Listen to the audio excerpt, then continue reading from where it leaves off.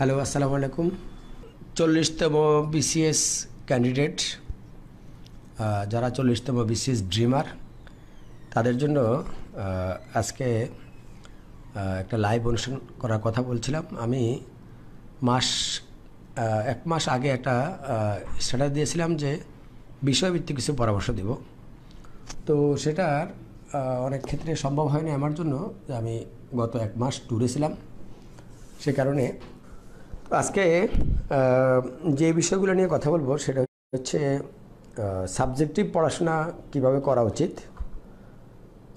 এই মুহূর্তে আমরা ধরে নিচ্ছি পিএসসি বলছে পরীক্ষা জানুয়ারি মাসে হবে, হতেও পারে যেহেতু পিএসসির কথা। তো আমার ধারণা পরীক্ষাটা ফেব্রুয়ারি লাস্টের দিকে বা মার্চের ফার্স্ট সেকেন্ড উইক বা লাস্টের দিকে হতে পারে। মার্চ মাসে পরীক্ষা হওয়ার সম্ভাবনা বেশি আমার ধারণা। তো আজকে হচ্ছে নভেম্বরের 8 তারিখ, আর পরীক্ষা যদি মার্চে হয় তাহলে নভেম্বর, ডিসেম্বর, জানুয়ারি, ফেব্রুয়ারি, এখনও অ্যাবসলিউটলি 4 মাস সময় পাওয়া যাবে মেবি। এই 4 মাস সময় আমার ধারণা যদি একজন ক্যান্ডিডেট একেবারে মঙ্গল গ্রহ থেকে আসে, কিছুই না জানে, তাও সে প্ল্যান করে পড়লে এই সময়ে প্রিলিমিনারি পরীক্ষায় পাশ করার কথা। কারণ প্রিলিমিনারি পরীক্ষাটা আসলে যেহেতু নির্দিষ্ট সিলেবাস করা আছে, আমার ধারণা এত বেশি সময় প্রয়োজন নাই। এবং প্ল্যান করে একজন ক্যান্ডিডেট স্টাডি করা শুরু করলে তার পক্ষে 4 মাস সময় যথেষ্ট সময়। মনে রাখতে হবে বিসিএস প্রার্থী যে 3.5 লাখ বা 4 লাখ প্রার্থী পরীক্ষা দিবে, এই 3.5 বা 4 লাখ প্রার্থীর মধ্যে অধিকাংশ প্রার্থী কিন্তু আসলে পড়াশোনার মধ্যে নাই।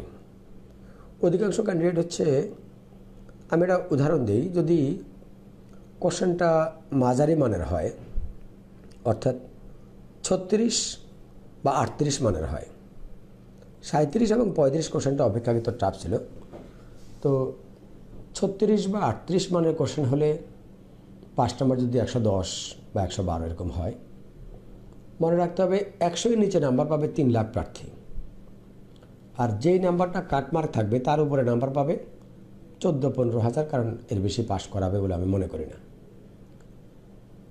আর বাকি যে 1 লাখ প্রার্থী থাকলো, 4 লাখ প্রার্থী যদি আবেদন করে, তো বাকি 1 লাখ প্রার্থী এরা 100-এর উপরে নাম্বার পাবে, এবং 110 যদি কাট মার্ক হয়, 105 থেকে 110-এর মধ্যে নাম্বার পাবে 60 থেকে 70 হাজার ক্যান্ডিডেট।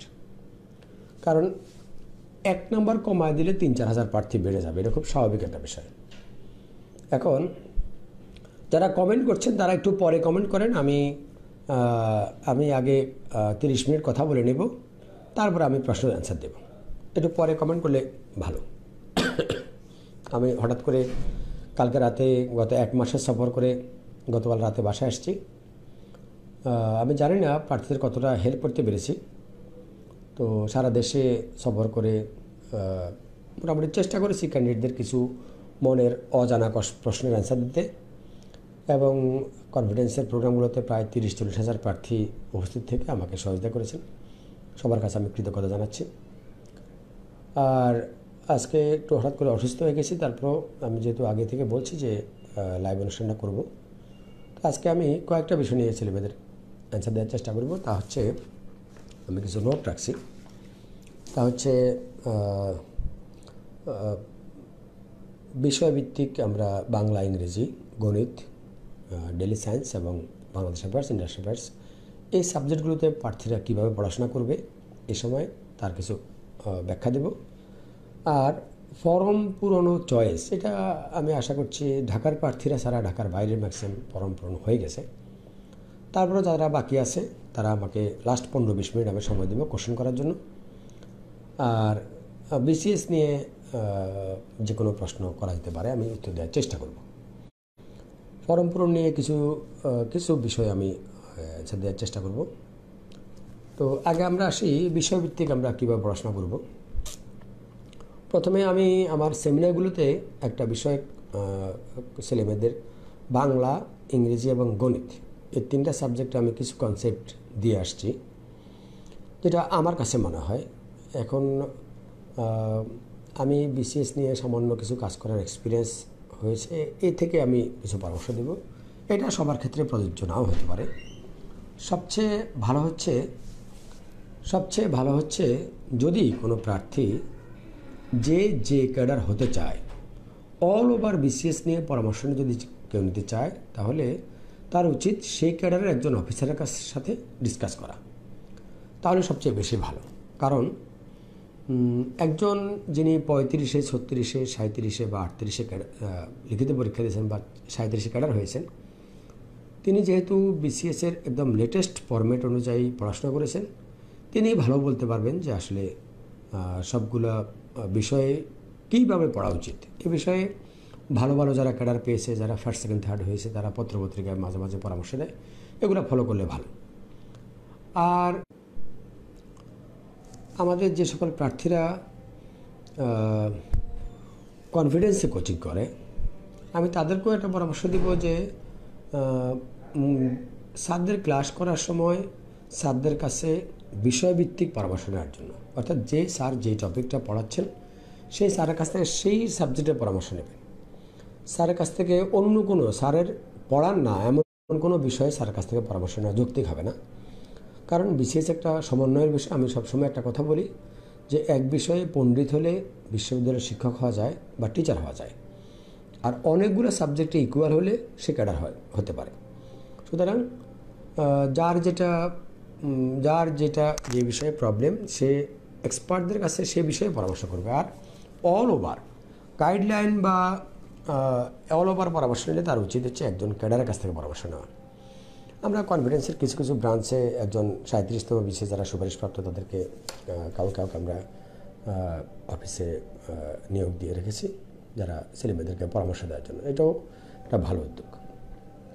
তো আমি যদি বিষয়ভিত্তিক পরামর্শ দিতে চাই, তাহলে প্রথমে আমি দুর্বল বিষয়গুলো নিয়ে আসি, অপেক্ষাকৃত দুর্বল বিষয় যেগুলো প্রার্থীদের একার পক্ষে পসিবল, আর যেগুলো প্রার্থীরা অপেক্ষাকৃত ম্যাক্সিমাম ক্যান্ডিডেট উইক, সে বিষয়ে আমি একটু পরে বলি। প্রথমে আসি আমরা বাংলাদেশ অ্যাফেয়ার্স। আমার দৃষ্টিতে এই সাবজেক্টটা প্রিলিমিনারি পরীক্ষার এই সাবজেক্ট নিয়ে প্রার্থীদের খুব বেশি অডিট হওয়ার প্রয়োজন নাই। কারণ এটা এমন একটা সাবজেক্ট, এখন পরীক্ষা দিলেও এই সাবজেক্টে মিনিমাম 30 নম্বরের মধ্যে 5, 7, 8 নম্বর যে কোনো প্রার্থী পাবে। আর 20, 22 বা 23 বেশি নাম্বার পাবে আমার কাছে মনে হয় না, এমন প্রার্থী নাই। প্রার্থীরা প্রিলিমিনারি পরীক্ষায় প্রস্তুতি নেওয়ার সময় 4টা বিষয় গুরুত্ব সহিত মাথায় রাখবা। 1 নম্বর হচ্ছে প্রথম স্টেপ এবং বিসিএসের সেকেন্ড স্টেপ। বর্তমানে কিন্তু বিসিএস 3টা স্টেপ, প্রিলি, রিটেন এবং ভাইবা। তো একটা বিষয় মনে রাখতে হবে, প্রথম যে পরীক্ষাটা হবে এই পরীক্ষাটা হচ্ছে দাগানোর পরীক্ষা, এটা লেখার পরীক্ষা না। আর দাগানো পরীক্ষার খাতা কাটা হচ্ছে machine, OMR machine. OMR মেশিনকে PSC যে নির্দেশনা দিবে, পিএসসি ঠিক সেই টাইমটাই সেই অ্যান্সার, মেশিন কিন্তু সেই অ্যান্সারগুলোই কারেক্ট করে দেবে। এখানে মেশিনের কোনো নিজস্ব সিম্পিতিও নাই, কারোর প্রতি কোনো ক্ষোভও নেই। আর পরের স্টেপটা অর্থাৎ মিসিএসের মূল যেটা কম্পিটিশন, সেখানেও কিন্তু প্রার্থীকে লিখতে হবে এবং লেখাটার খাতা একজন ব্যক্তি কাটবে, তিনি ওই সাবজেক্টে একজন অভিজ্ঞ লোক। তো যেই সাবজেক্টের প্রার্থী মঙ্গল গ্রহ থেকে আসে লোল, হ্যাঁ এটা ঠিক, লোলই হওয়ার কথা। কারণ হচ্ছে আমি একটা উদাহরণ দিয়েছি, সেটা আমি জানি। আমার এই ফেসবুক লাইভ যারা দেখবেন তাদের মধ্যে আমার শুভাকাঙ্ক্ষী আছেন, আবার আমার এগেনস্টের অনেক লোকও আছেন যারা সামান্য একটু ভুল পেলে আমাকে সার্ফ এক্সেল দিয়ে ওয়াশ করার জন্য বসে আছেন। ভাই, প্রথমে আমি এটা আমার অপরাগতা স্বীকার করে নিয়েছি, আমি কখনো বিসিএস পরীক্ষা দিই নাই। সুতরাং বিসিএস পরীক্ষার হলে বসার এক্সপিরিয়েন্স আমার নাই, বাট কনফিডেন্স থেকে প্রতি বছর 500, 700, 1000 প্রার্থী ক্যাডার হচ্ছে। যেই 500, 700, 1000 প্রার্থী ক্যাডার হচ্ছে তারা প্রত্যেকে নিজ যোগ্যতায় হচ্ছে, বাট কোচিং তাকে একটা সাপোর্ট দিচ্ছে। যারা আমার সমালোচক আছেন তাদের জন্য আমি আপনাদের পক্ষ থেকে 2টা কথা বলে রাখি, যেটা শুনলে আপনার ভালো লাগবে। সেটা হচ্ছে অলওয়েজ আমার প্রত্যেকটা প্রোগ্রামে আমি একটা কথা বলি যে কোচিং কখনো কমপ্লিট সলিউশন নয়, ইটস এ সাপোর্ট। সুতরাং আপনি কোচিংয়ের আপনার যদি তীব্র আকাঙ্ক্ষা থাকে কোচিংয়ের সাপোর্ট আপনার কাজে লাগবে। তীব্র আকাঙ্ক্ষা না থাকলে কোচিংয়ের সাপোর্ট দিয়ে আপনি রাস্তা কমপ্লিট করতে পারবেন না, কারণ কোচিং কাউকে ক্যাডার বানাতে পারে না। কোচিং শুধু একটা সাপোর্ট দেয়, আর প্রার্থী তার নিজ আগ্রহের কারণে কোচিংয়ের সাপোর্ট নিয়ে কেউ কেউ সফল হয়, ম্যাক্সিমাম কিন্তু ব্যর্থ হয়। আমি যদি ধরেই রাখি যে বাংলাদেশের কোচিংগুলোর মধ্যে সবচেয়ে খারাপ কোচিং হচ্ছে কনফিডেন্স, তাহলে আপনি মনে রাখবেন এখানে কেউ না কেউ ক্যাডার হবে। আর যেটা আপনার দৃষ্টিতে সবচেয়ে ভালো কোচিং, সেখান থেকেও ম্যাক্সিমাম প্রিলিতে ফেল করবে। এই বাস্তবতা রাজু ভাই খুব ভালো করেই জানে। সুতরাং কোচিং সেন্টারে আপনারা যারা আমাদেরকে পছন্দ করেন, আপনাদের পছন্দের চেয়ে অপছন্দের তালিকায় আমরা বেশি আছি, কারণ আমরা কোচিং সেন্টার আপনাকে সেবা করার জন্য খুলিনি, ব্যবসা করার জন্য খুলছি। সো যার কাছে যে কোচিংটা ভালো মনে হবে সে সেই কোচিংয়েই যোগাযোগ করবেন, সেই কোচিংয়ে সাপোর্ট নেবেন। কিন্তু মনে রাখবেন, আপনার দৃষ্টিতে যেটা সবচেয়ে ভালো কোচিং সেখান থেকেও ম্যাক্সিমাম ছেলে মেয়ে ফেল করবে, আর বাংলাদেশের যেটা সবচেয়ে খারাপ কোচিং সেখান থেকেও কেউ না কেউ পাস করবে। এটা দুইটাই নির্ভর করবে প্রার্থীর নিজের চেষ্টার উপর। আচ্ছা, আমরা আসি। তো বাংলাদেশ অ্যাফেয়ার্স বিষয়ে কোনো প্রার্থী, আচ্ছা যে চারটা কথা বললাম, যে প্রথম পরীক্ষায় আপনি দাগাবেন, পরের পরীক্ষায় আপনি লিখবেন, এই একটা বিষয় নিয়ে আজকে রাতে একটু ভাববেন। নাম্বার 2 হচ্ছে প্রথম পরীক্ষায় আপনি কোনোভাবেই ফুল অ্যান্সার করবেন না, আর পরবর্তী পরীক্ষায় জান প্রাণ দিয়ে চেষ্টা করবেন যেন ফুল অ্যান্সার করতে পারেন। এই বিষয়টা নিয়ে ভাববেন। যেই পরীক্ষায় সব প্রশ্নের অ্যান্সার করবেন না, সেই পরীক্ষায় আমার ধারণা সিলেবাসের সব কিছু পারার প্রয়োজনও নাই। সিলেবাসের সেই অংশগুলোকে আপনি সবচেয়ে বেশি গুরুত্ব দিবেন, যেই অংশগুলো প্রিলি, রিটেন, ভাইভা 3টা সেক্টরেই আছে, আর সেগুলোকে তার তুলনামূলক একটু কম গুরুত্ব দিবেন যে অংশগুলো প্রিলি, রিটেন 2 জায়গায়, সবচেয়ে কম গুরুত্ব দিবেন যে অংশগুলো প্রিলিমিনারি পরীক্ষাতে আসে আর কোথাও লাগবে না। তাহলে তাহলে দেখা যাবে যে আপনি প্রিলিমিনারি পরীক্ষার পড়াশোনা করার সময় সব ধরনের পড়াশোনা করার আপনার প্রয়োজন নাই, আপনার 100% প্রিপারেশন লাগবে না। আপনার প্রিপারেশন লাগবে হচ্ছে 60 বা 65%। আমি জানি প্রার্থীরা যদি একদম সহজ প্রশ্ন হয়, কেউ 150-এর বেশি দাগাবে না, হয়তো কেউ কেউ ব্যতিক্রম থাকতে পারে 200 লোক। তার মানে হচ্ছে আপনি 50 থেকে 60টা প্রশ্ন কিন্তু অ্যান্সার করছেন না। তো প্রিলিমিনারি পরীক্ষার সিলেবাসের সাথে লিখিত পরীক্ষার সিলেবাসটাকে কম্পেয়ার করেন। যেই টপিকগুলো প্রিলিমিনারি পরীক্ষা আসে, লিখিত পরীক্ষা নাই, সেই টপিকগুলোকে তুলনামূলক কিছুটা অ্যাভয়েড করেন। আর যেই টপিকগুলো 2 জায়গাতেই আসে সেগুলোতে 2 বা 3 বার করে টাচ করেন, তাহলে 2টা কাজ একসাথে হবে। মনে রাখবেন, 1 ডিলে 2 পাখি মারার একটা কথা, কনসেপ্ট আছে। প্রিলিমিনারি পরীক্ষায় 1 ডিলে 1 পাখি মেরে কেউ প্রিলিমিনারি পরীক্ষায় পাশ করতে পারে, কিন্তু ওই প্রার্থীর পক্ষে লিখিত পরীক্ষায় কভার করা খুব টাফ হবে। আমি একটা ডায়ালগ এই বিষয়ে আমার সেমিনারগুলোতে দিই। যারা বিসিএসে প্রথমবার ক্যাডার হয় না, তাদের ক্যাডার না হওয়ার পিছনে প্রধান কারণ হচ্ছে প্রার্থীরা প্রিলির সময় প্রিলি পড়ে, প্রিলি পাস করার পর 3 মাস বা 4 মাসে লিখিত প্রস্তুতি নেওয়ার সময় পুরনো লোকদের সাথে কম্পিটিশন করতে পারে না। এই কারণেই ম্যাক্সিমাম প্রার্থী প্রথমবার ক্যাডার হয় না। কিন্তু যদি কোনো প্রার্থী লিখিত পরীক্ষার টপিকগুলো, যেই টপিকগুলো প্রিলির সাথে সম্পৃক্ত, সেগুলোকে একসাথে পড়ে, তাহলে তার জন্য প্রথমবার ক্যাডার হওয়ার অনেক সুযোগ তৈরি হবে। সো প্রস্তুতি নেওয়ার ক্ষেত্রে এই বিষয়গুলোকে প্রার্থীরা অ্যানালাইসিস করা উচিত। আমার ধারণা ম্যাক্সিমাম ক্যান্ডিডেট প্রিলিমিনারি পরীক্ষায় ফেল করার পিছনে প্রধান কারণ হচ্ছে সিলেবাস না বুঝে পড়া। আর সিলেবাসের কোথাও কোথাও কিছু কিছু বিষয়ে সিলেবাসে নাই কিন্তু প্রশ্ন আসে। এই প্রশ্নগুলো আসে সিলেবাসের কোথাও কোথাও ইত্যাদি লেখকরা লেখা আছে, ইত্যাদি থেকে কিছু প্রশ্ন আসে, অর্থাৎ এগুলো সিলেবাসের মধ্যে আসলে আসে, কিন্তু প্রার্থী বোধগম্য হয় না, কারণ সে লিখিত পরীক্ষার কোশ্চেন দেখেনি বা সিলেবাস দেখেনি। এখন পিএসসির কিন্তু একটা কথা আছে, সেটা হচ্ছে পিএসসি সবসময় একটা কথা বলে, আমরা কোচিং করা প্রার্থী বা গাইড পড়ুয়া প্রার্থীকে আমরা খুব একটা মূল্যায়ন করছি না, আমরা ক্রিয়েটিভ প্রার্থীকে মূল্যায়ন করি। এখন প্রার্থীর যদি নিজস্ব ক্রিয়েটিভিটি তৈরি করতে না পারে, তাহলে সেক্ষেত্রে সে প্রার্থী কিন্তু প্রথম স্টেপে সফল হলেও প্রার্থী কিন্তু কোনো না কোনো স্টেপে গিয়ে ঝরে পড়বে। মনে রাখতে হবে 4 লাখ প্রার্থী যদি আবেদন করে তাদের 1.5 থেকে 2% প্রার্থী সর্বোচ্চ ভাইবা দিবে। অর্থাৎ 4 লাখ প্রার্থী হলে 1.5% হলে 6,000 আর 2% হচ্ছে 8,000। তো 6,000 বা 8,000 প্রার্থী ভাইবা দিবে, অর্থাৎ 98 বা 98.5% প্রার্থী কিন্তু ভাইবাতেই অ্যাটেন্ড করতে পারবে না। তো সেই পরীক্ষাটার জন্য সবার মতো করে পড়ে আপনি আশা কেন করছেন? সুতরাং আমার মতে প্রার্থী যারা প্রস্তুতি নিতে চায় তারা তুলনামূলক একটু কনসেপ্ট চেঞ্জ করে পড়া উচিত। আমি যে কথাটা বলছিলাম দাদা ভাই, 3 নম্বর পয়েন্টটা হচ্ছে প্রার্থী প্রিলিমিনারি পরীক্ষায় ফার্স্ট হতে চায় না, কিন্তু সে লিখিত পরীক্ষায় সর্বোচ্চ স্কোর পেতে চায়। কারণ সে পররাষ্ট্র, অ্যাডমিন, পুলিশ এই সকল চাকরিতে যদি তার টার্গেট থাকে তাহলে তাকে সর্বোচ্চ স্কোর পেতে হবে বা 100 বা 200 জনের মধ্যে আসতে হবে। এখন যেহেতু মাননীয় প্রধানমন্ত্রী কোটা সিস্টেমটা তুলে দিয়েছেন, তাহলে এটা আপনার জন্য অনেক বড় অপরচুনিটি। আগে তো আপনারা সবসময় অভিযোগ করতেন যে কোটার কারণে আপনার চাকরি হচ্ছে না বা কোটা কারণে যোগ্যতা থাকা সত্ত্বেও আপনি, এখন তো আর কোনো অভিযোগ করার সুযোগ নাই। মাননীয় প্রধানমন্ত্রী 2টা কাজ বিশেষ প্রার্থীদের জন্য অত্যন্ত অত্যন্ত অত্যন্ত ভালো করেছেন।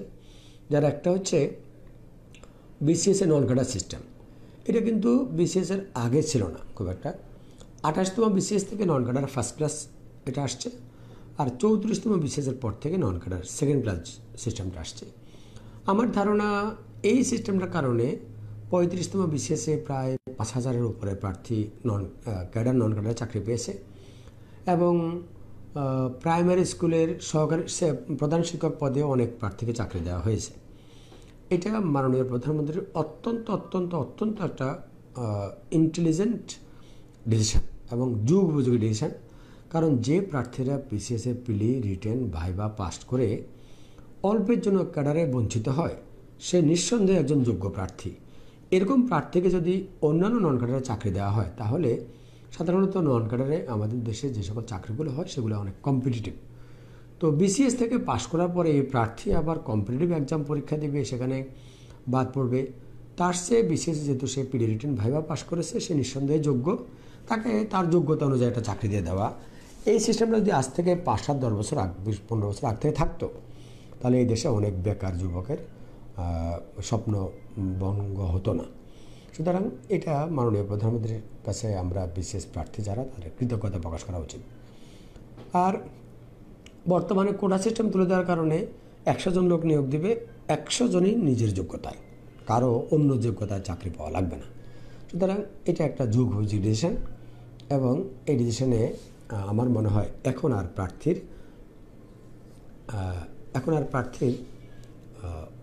3 নম্বর হাত দেখানোর সুযোগ নাই, অর্থাৎ আমরা যে অজুহাত দেখাই। সুতরাং আমরা আসি সবচেয়ে লাস্ট 4 নম্বর স্টেপ হচ্ছে, যেহেতু প্রিলিমিনারি পরীক্ষার নাম্বার অন্য কোথাও কাজে লাগবে না, সুতরাং এটা নিয়ে আমার মনে হয় সব পড়ার দরকার নাই। আপনি কাট মার্কে 2 নম্বর বেশি পেয়েছেন কিনা সেটাই চেষ্টা করবেন। সো আমরা আসি বিষয়ভিত্তিক কিছু কথা বলি। আমি বলছি বাংলাদেশের প্রেসে পাস করার জন্য যারা কনফারেন্সের ক্যান্ডিডেট তাদের উচিত হবে বাংলাদেশের প্রেস বিষয়ে সিলেবাস ধরে অপ্রয়োজনীয় পড়াটাকে বাদ দিয়ে পড়া। তো আমরা যেমন সিলেবাসে আছে প্রাচীনকাল হতে সমসাময়িককালের ইতিহাস, তো এখান থেকে যদি প্রশ্ন কম হয় তাহলে প্রার্থীর উচিত হবে 47 থেকে 71 পর্যন্ত এবং বঙ্গবন্ধু ও মুক্তিযুদ্ধ এই অংশটা ভালো করে যদি কোনো প্রার্থী পড়ে তাহলে সেই প্রার্থী যদি সে এমসিকিউ না পড়ে রিটেন টাইপের পড়ে তাহলে সেই প্রার্থী এই টপিকগুলো একাধারে প্রিলি, রিটেন, ভাইবা 3 জায়গায় কাজে লাগবে। এবং এই বিষয়টা এই সিস্টেমে যদি কোনো প্রার্থী পড়ে, যেমন সংবিধান, বাংলাদেশের অর্থনীতি, বাংলাদেশের সরকার ব্যবস্থা, not only prelim, written, viva. সুতরাং এমসিকিউ পড়া না পড়ে এই টপিকগুলো ধরে ধরে যদি কোনো প্রার্থী রিটেন টাইপের কোনো বই থেকে পড়ে তাহলে কিছু ডিফিকাল্ট প্রশ্ন উত্তর পারবে। থ্যাংক ইউ ভাই মিস্টার এমডি হাসান ইফতেখার।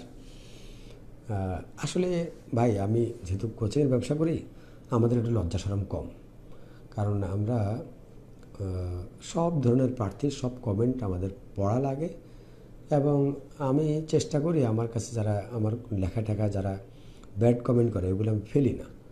কারণ হচ্ছে আমি যেহেতু মুদি দোকানদার, সুতরাং আমার এখানে সব ধরনের কাস্টমারে আসবে, সব ধরনের কথাই মানুষ বলবে। সো আমি এগুলোতে কিছু মনে করি না।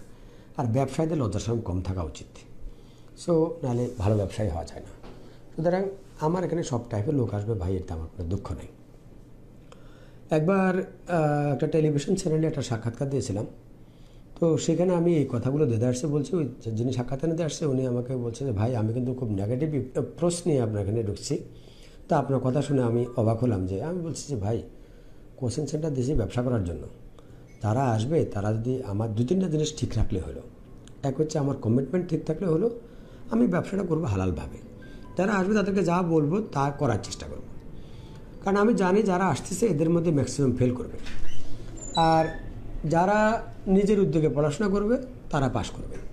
কারণ বিসিএস প্রার্থীদেরকে একটা বিষয় মনে রাখা উচিত, বর্তমানে এখনও এই রানিং এই 37 বিসিএস 38 বিসিএস এ সকল বিসিএসেও মিনিমাম 30% লোক কোথাও কোচিং না করে ক্যাডার হবে। তার সে যদি কোচিং থেকে সব হতো তাহলে সেই লোকগুলো কীভাবে ক্যাডার হবে? আর যদিও এই কথাগুলো আমরা কোচিংয়ের মালিকরা বলি না। যেমন 37 বিসিএসের রেজাল্ট হওয়ার পরে দেখলাম বিভিন্ন কোচিং সেন্টারের স্ট্যাটাস থেকে চাকরি পেয়ে গেছে 1900। আর তখনও কনফিডেন্সের লোকগুলোকে আমরা স্ট্যাটাস দিই নাই। সরকার নিয়োগ দিচ্ছে মাত্র 1300 সামথিং। খুব দুঃখজনক বিষয় যে এই সময়ে এসেও বিসিএস এর মতো একটা জায়গায় অফিসার হওয়ার পরেও অনেকে লেজুর ভিত্তি করে।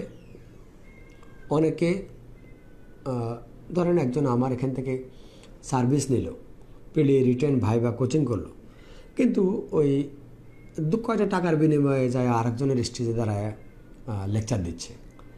এখন ভাই বাস্তবতা হচ্ছে, আমি যদি আমার প্রত্যেকটা সেমিনারে 5-7 জন 10 জন লোককে ক্যাডার হিসেবে নিয়ে যেতে চাইতাম, তাহলে রাজু ভাইয়ের জন্য মেবি এটা অসম্ভব বিষয় না। কিন্তু আমি যদি 5 জন অফিসারকে নিয়ে যাই, তাহলে 5 জন 5 বিষয়ে 100 মিনিট কথা বলবে, তা আমি কথা বলবো কখন? যেহেতু আমি নিজে 3-4 ঘন্টা সময় নিচ্ছি, তাহলে আমি আরেকজনের দেওয়ার দরকার কি? যাদের নিজের মুরদ নাই বা নিজের 3-4 ঘন্টা কথা বলে বা 5 ঘন্টা কথা বলার অ্যাবিলিটি নাই, তারা আরেকজনকে ভাড়া করছে। এই বিষয়ে আমার কোনো আপত্তি নাই।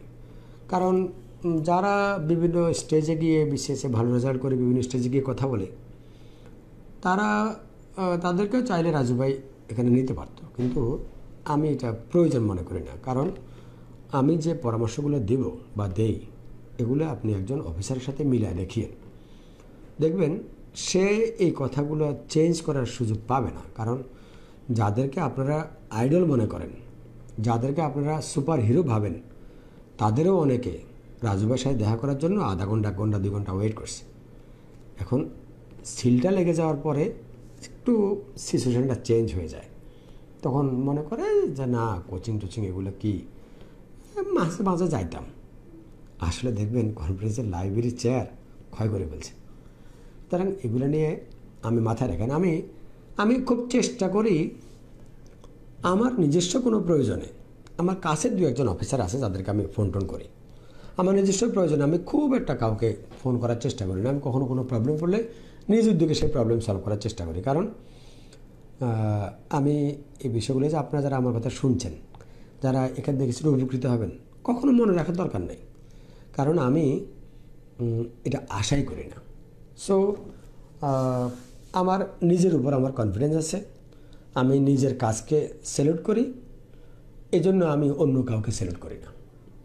এটা এপিজে আবুল কালামের ডায়লগ। উনি বলছে তুমি তোমার কাজকে স্যালুট করো, তোমার আর কাউকে স্যালুট করতে হবে না। সো আমি এগুলো নিয়ে কিছু মনে করি না। প্লিজ এইসব নিয়ে কেউ কমেন্ট না করাই ভালো। তাহলে আসি আমরা বাংলাদেশে অ্যাফেয়ার্স পড়ার জন্য আমরা যদি বাজার থেকে একটা টেক্সট টাইপের বই সিলেক্ট করি, আজকের বিশ্ব, নতুন বিশ্ব বা এই গাইড ওই গাইড, এগুলো না পড়াই ভালো ভাই। সাইজটা দেখতে হবে। একটা বই আপনি কয়দিন পড়তে পারবেন? একটা বই যদি এই সাইজের মোটা হয়, তাহলে এইটা দেখেই তো প্রথমে একটা ভয় চলে আসবে, ও বাপ এই বই কেমন পড়বে এত অল্প সময়। No need. এগুলো বই একসময় ইম্পর্টেন্ট ছিল। মনে রাখতে হবে 27তম বিশেষ পর্যন্ত বাংলাদেশের 100 নম্বরের কোশ্চেন হতো। বাংলাদেশ অ্যাফেয়ার্সের কোশ্চেন ছিল 20 নম্বর, ইন্টারন্যাশনাল অ্যাফেয়ার্সের কোশ্চেন ছিল 20 নম্বর। বিসিএসে 40% পড়া ছিল শুধু জেনারেল নলেজ বেস। 28তম থেকে এটাকে করেছে 15-15-30, আর 35-এর পরে পরীক্ষা 200 নম্বর, বাংলাদেশ অ্যাফেয়ার্স 30, তার মানে 15%, আর ইন্টারন্যাশনাল অ্যাফেয়ার্স 20, তার মানে 10%। সুতরাং এখন আর জেনারেল নলেজ বেস চাকরি নাই। আপনি সারাদিন কারেন্ট অ্যাফেয়ার্স এটা নিয়ে পড়ে থাকবেন আর বিসিএস অফিসার হয়ে যাবেন, এটা আশা করা ঠিক হবে না। সুতরাং আমি আমার প্রত্যেকটা সেমিনারে একটা ডায়ালগ দিই, যারা বিসিএস প্রত্যাশী তারা যদি পেপার না পড়ে, পেপার মানে হচ্ছে সম্পাদকীয় কলামগুলো বা গুরুত্বপূর্ণ নিউজগুলো, তাহলে বর্তমান সময়ে জেনারেল ক্যাডারে চাকরি পাওয়া প্রায় ইম্পসিবল হবে উইদাউট পেপার। কিন্তু আপনি ঠিকই পড়বেন, খুঁজে খুঁজে পড়বেন রিটেনের সময়।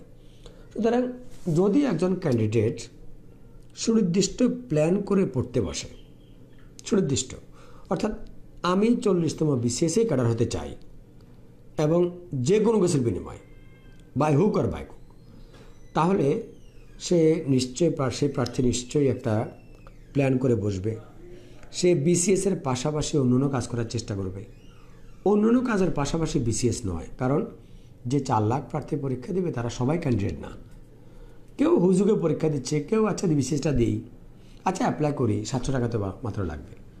তো যদি কোনো প্রার্থীর অ্যাকুরেট বিসিএস ক্যাডার হতে চায়, তাহলে তার একটা সুনির্দিষ্ট প্ল্যান করে পড়াটাকে ভাগ করে সেই নির্দিষ্ট টাইম পড়তে বসে নিজেকে 3 মাস ওই প্ল্যানের মধ্যে রেখে চেষ্টা করলে আনডাউটলি তার পক্ষে প্রথমবারই সম্ভব।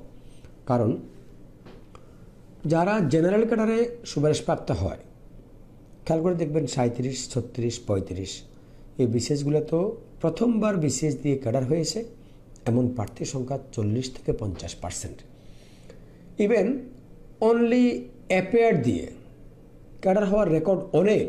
পররাষ্ট্র, অ্যাডমিন, পুলিশ, গুরুত্বপূর্ণ কাস্টমস এবছর শূন্যপদ নতুন করে আসছে 31-এর পর। এই চাকরিগুলোতেও কিন্তু প্রথমবার বিসিএস দিয়ে ক্যাডার হওয়ার রেকর্ড অ্যাভেলেবেল।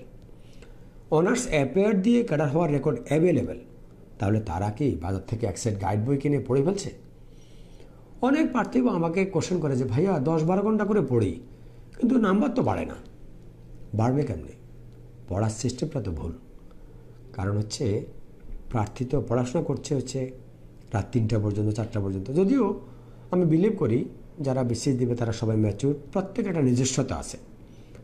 তুমি তোমার নিজস্ব ওয়েটাই অ্যাপ্লাই করো, কিন্তু কাজটা রুটিনে ভাগ করো।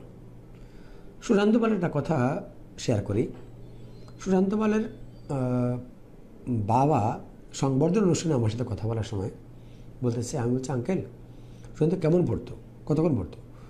আমি তো অফিসে যাওয়ার সময় দেখছি টেবিলে, অফিস থেকে ফেরার সময় দেখছি টেবিলে, সকালে ঘুম থেকে উঠছি টেবিলে। এমনিতেই ভদ্রলোক রেকর্ড নাম্বার নিয়ে ফার্স্ট হন নাই। সুতরাং এবং তার বাসায় গেলে দেখবেন তার যে লাইব্রেরি, এটা আমার মনে হয় অনেক দোকানও এতগুলো বই নাই। সো পড়াশোনার কোনো বিকল্প নাই, কিন্তু ভালো ক্যাডার বা জেনারেল ক্যাডার পেতে হলে আপনাকে আনডাউটলি একটা প্ল্যান করে স্টাডি করতে হবে। যে প্ল্যানটা হতে হবে স্পেসিফিক, সুনির্দিষ্ট প্ল্যান। সকালে কখন ঘুম থেকে উঠবেন, রাতে কখন ঘুমাবেন, মাঝখানের টাইমটা কোথায় কি করবেন, এটা অ্যাবসলিউটলি একটা প্ল্যান করে রাখেন। আর প্রত্যেকদিন রাত্রে ঘুমানোর সময় সেই রুটিনটা একবার চেক করেন যে আপনি আপনার রুটিনটা ফলো করছেন কিনা। ভাই আপনি যদি বিসিএস ড্রিমার হন, যদি সত্যি আপনার বিসিএস জ্ঞান হয়ে থাকে, আমি কথা দিচ্ছি বিসিএস আপনার সাথে বিক্রি করবে না। হয়তো এবছর না হতে পারে, পরের বছর হবে। এখানে মাইনুদ্দিন চৌধুরীর বিষয়ে যে কথাটা বললাম, আমি প্রথমে দেখছি যে উনি প্রথম আমার এখানে দেখা গেছে যে মাইনুদ্দিন চৌধুরী উনি হচ্ছেন 31তম বিসিএসে পুলিশে 8ম হয়েছেন। মিস্টার মাইনুদ্দিন চৌধুরী একটা শূন্যপদে আবেদন করছিলেন, একটা শূন্যপদ। এটা মন্ত্রীবরের সচিবের কার্যালয়ে কি যেন একটা পোস্টে, একটা শূন্যপদে। উনি কিন্তু সে একটা শূন্যপদে চাকরি পেয়েছেন। আমি আমার লেখায় একটা উদাহরণ দিয়েছি এটার। আপনি যদি মনে করেন 40তম বিসিএসে শূন্যপদ 1903টা, চেষ্টা করলেও কিন্তু 2টা পদে জয়েন করতে পারবেন না।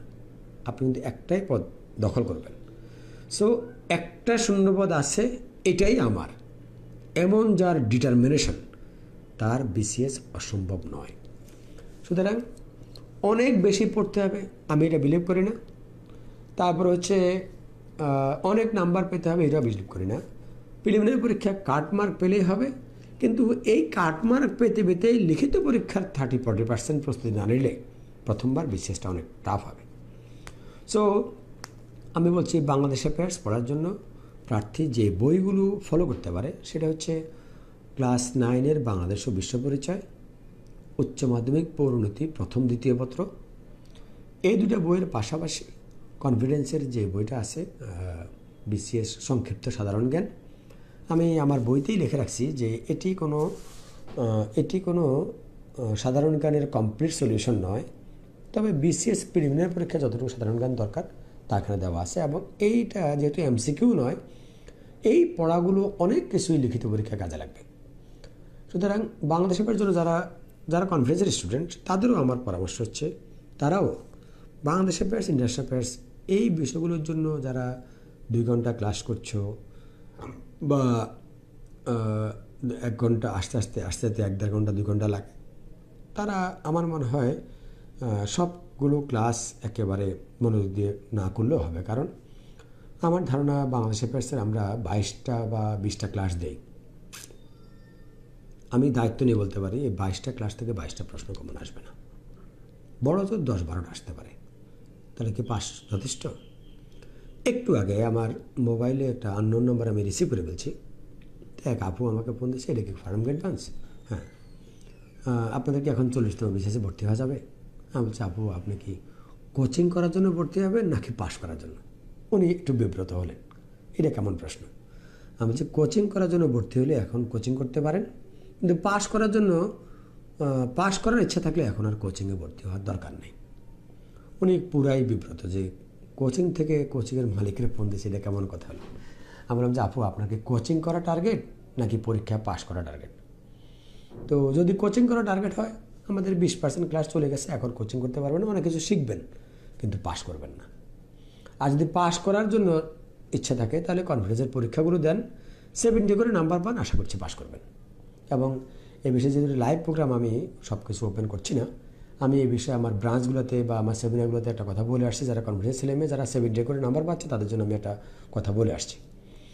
সুতরাং যারা বাংলাদেশ অ্যাফেয়ার্স, ইন্টারন্যাশনাল অ্যাফেয়ার্স এই বিষয়গুলোর জন্য কোচিংয়ের আমার মনে হয় সব ক্লাসে যাওয়ার প্রয়োজন নয়, তবে কিছু কিছু ক্লাসের অবশ্যই প্রয়োজন আছে, যেমন 47 থেকে 71, বঙ্গবন্ধু, মুক্তিযুদ্ধ, তারপর হচ্ছে সংবিধান, অর্থনীতি, তারপর হচ্ছে বাংলাদেশের ভৌগোলিক পরিচিতি। এই ক্লাসগুলো প্রিলি রিটেন ভাইবা 3 ক্ষেত্রে কাজে লাগবে। সুতরাং ক্লাস বাছাই করে করা উচিত, কারণ সব ক্লাস থেকে প্রশ্ন কমন আসবে না। প্রার্থীদেরকে একটা জিনিস মনে রাখতে হবে গুরুত্বের সহিত, যে আপনি কিন্তু কোচিংয়ে শেখার জন্য ভর্তি হননি, আপনি ভর্তি হয়েছেন পাস করার জন্য।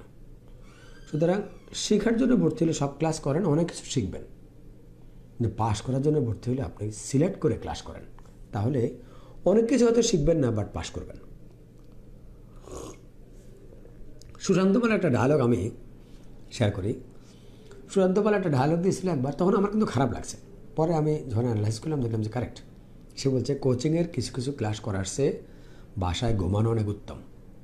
এটা কোচিংয়ের মালিক হিসাবে এখন আমি বিশ্বাস করি। সো যারা কনফিডেন্সের স্টুডেন্ট তাদের প্রতি আমার রিকোয়েস্ট থাকবে, পাস করতে চাইলে কনফিডেন্সের পরীক্ষাগুলোতে 70 করে নাম্বার পাও। আমরা পিএসসি সিলেবাসকে 15টা ভাগে ভাগ করে পরীক্ষা নিচ্ছি, 7 বার রিভিউ করব, এরপরে মডেল টেস্ট দেবো। আশা করছি 70 করে নাম্বার পেলে তুমি পাস করার কথা। তবে কোচিংয়ে যারা পরীক্ষা দাও রেগুলার, তাদের জন্য আমার একটা রিকোয়েস্ট, পরীক্ষাটা নিজেকে যাচাই করার জন্য দিও, নাম্বার পাওয়ার জন্য না। অনেকেই পরীক্ষা নাকি দেখা দেয় করে, এই সেই, ভালো স্টুডেন্টরা কিন্তু তা করে না। সো পরীক্ষাগুলো দেওয়া হচ্ছে নিজের যোগ্যতা যাচাই করার জন্য। আরেকজনের যদি করে দেয় তাও না দেখে নিজের বিবেককে প্রশ্ন করে যে আমি এখানে কেন ভর্তি হয়েছি, কেন টাকা দিয়েছি, আমি কেন কোচিং করছি, এই বিষয়গুলো একবার ভেবে দেখবা। কোচিংয়ে আর 4 মাস তোমাদের মেয়াদ আছে, এরপরে আবার আসলে আবার টাকা দেওয়া লাগবে।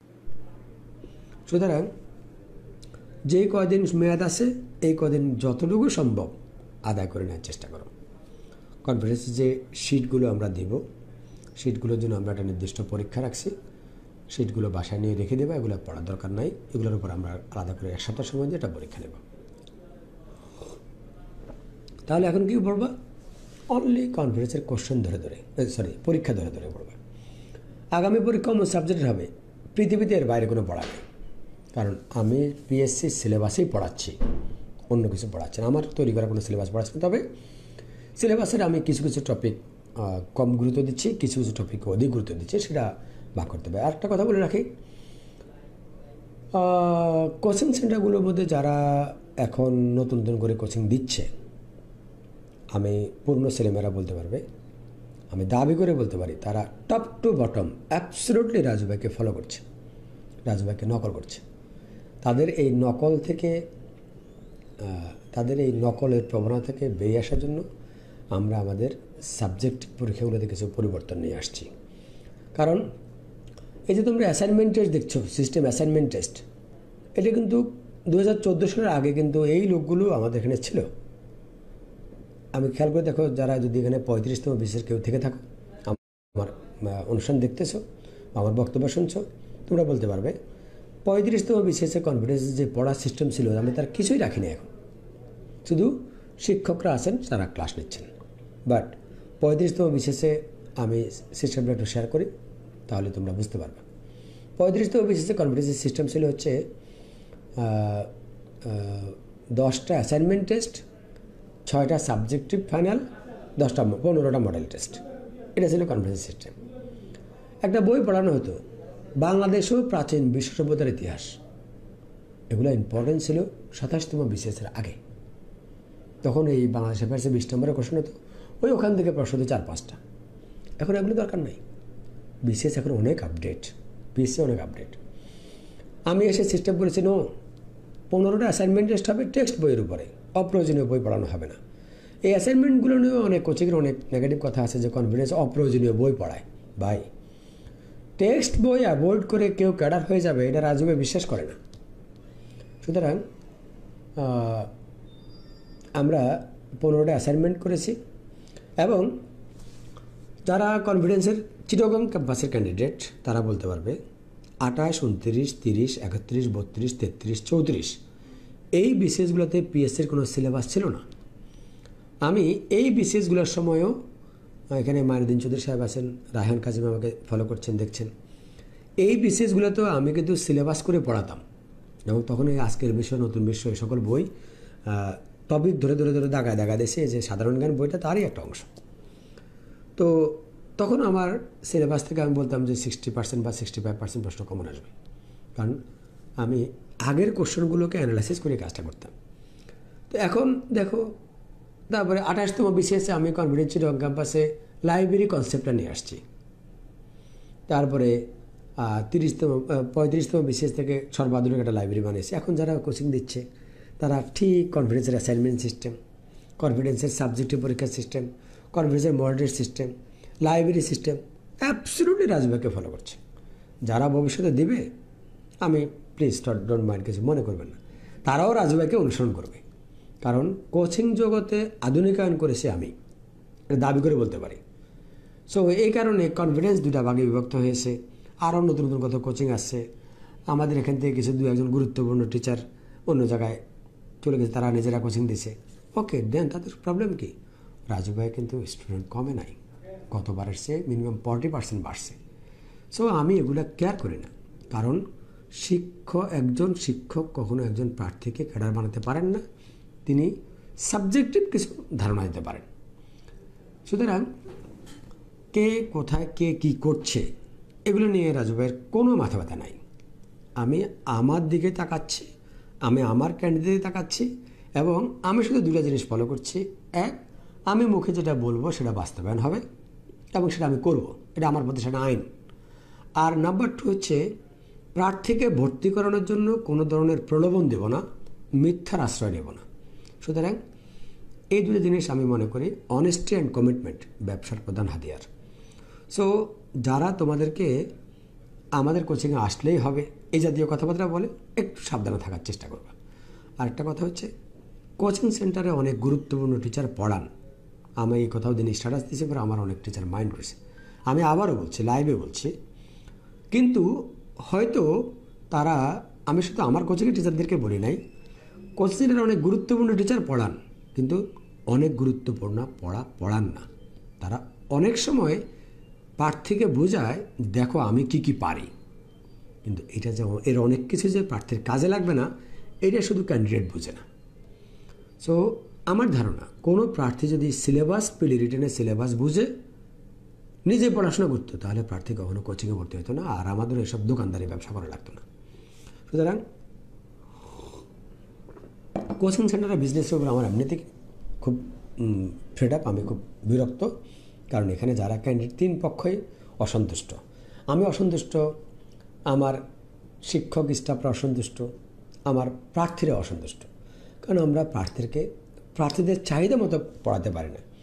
এর কারণ হচ্ছে প্রার্থীদের মধ্যে ম্যাক্সিমামই আনকনশাস। খেয়াল করে দেখবেন, আমি আমার কনফিডেন্সের প্রত্যেকটা ব্রাঞ্চে একটা করে সাইনবোর্ড লাগিয়ে রাখছি। সেখানে লেখা আছে, কোচিং নয়, সচেতনতাই সাফল্যের চাবিকাঠি। আমি এই জিনিসটা দৃঢ়ভাবে বিশ্বাস করি। যে প্রার্থী কনশাস না, 3 কোচিংয়ে কোচিং করলে 4 বার ফেল করবে। আর যে প্রার্থী কনশাস, কোথাও কোচিং না করলেও ক্যাডার হবে। কারণ যে কালে কোচিং ছিল না, সে কালেও প্রার্থীরা ক্যাডার হয়েছে। যে কালে বিশ্ববিদ্যালয়ে ভর্তি পরীক্ষা ছিল না, কোচিং ছিল না, বিশ্ববিদ্যালয়ে ভর্তি কোচিং, সেকালে ঢাকা ইউনিভার্সিটি খানে থাকে নাই, ভর্তি হয়েছে। এখন কম্পিটিশনের কারণে সবাই চায় একটু বাড়তি হেল্প, কিন্তু প্রার্থী নিজেই বিশ্বাস করে না সে ক্যাডার হতে পারবে। যদি বিশ্বাস করতো, তাহলে প্রার্থী অলওয়েজ কোচিংয়ের পিছিয়ে দৌড়াতো না। কারণ কোচিংয়ে যারা মালিক, তারাও চেষ্টা করছে, ক্যাডার হতে পারে নাই। যারা পড়ান, তাদেরও অনেকে চেষ্টা করছে, ক্যাডার হতে পারে নাই। এই বিষয়গুলো মাথায় রাখা উচিত। সো আমরা আসি, তাহলে বাংলাদেশ অ্যাফেয়ার্স নিয়ে আমি বললাম যে সিলেবাসের যে টপিকগুলো আছে, সেই টপিকগুলোর মধ্যে যে টপিকগুলোর প্রিলির পরে আর তেমন কাজে লাগবে না, সেই টপিকগুলো নিয়ে অতিরিক্ত পড়ার দরকার নেই। যেমন 9 নম্বর টপিকটা বিবিধ বাংলাদেশের জাতীয় অর্জন, এগুলোর অনেক কিছুই পড়ার দরকার নেই। কিন্তু জাতীয় বিষয় বলি, সংবিধান, অর্থনীতি, সরকার ব্যবস্থা, প্রিলি রিটেন, ভাইভা 3 জায়গায় কাজে লাগবে।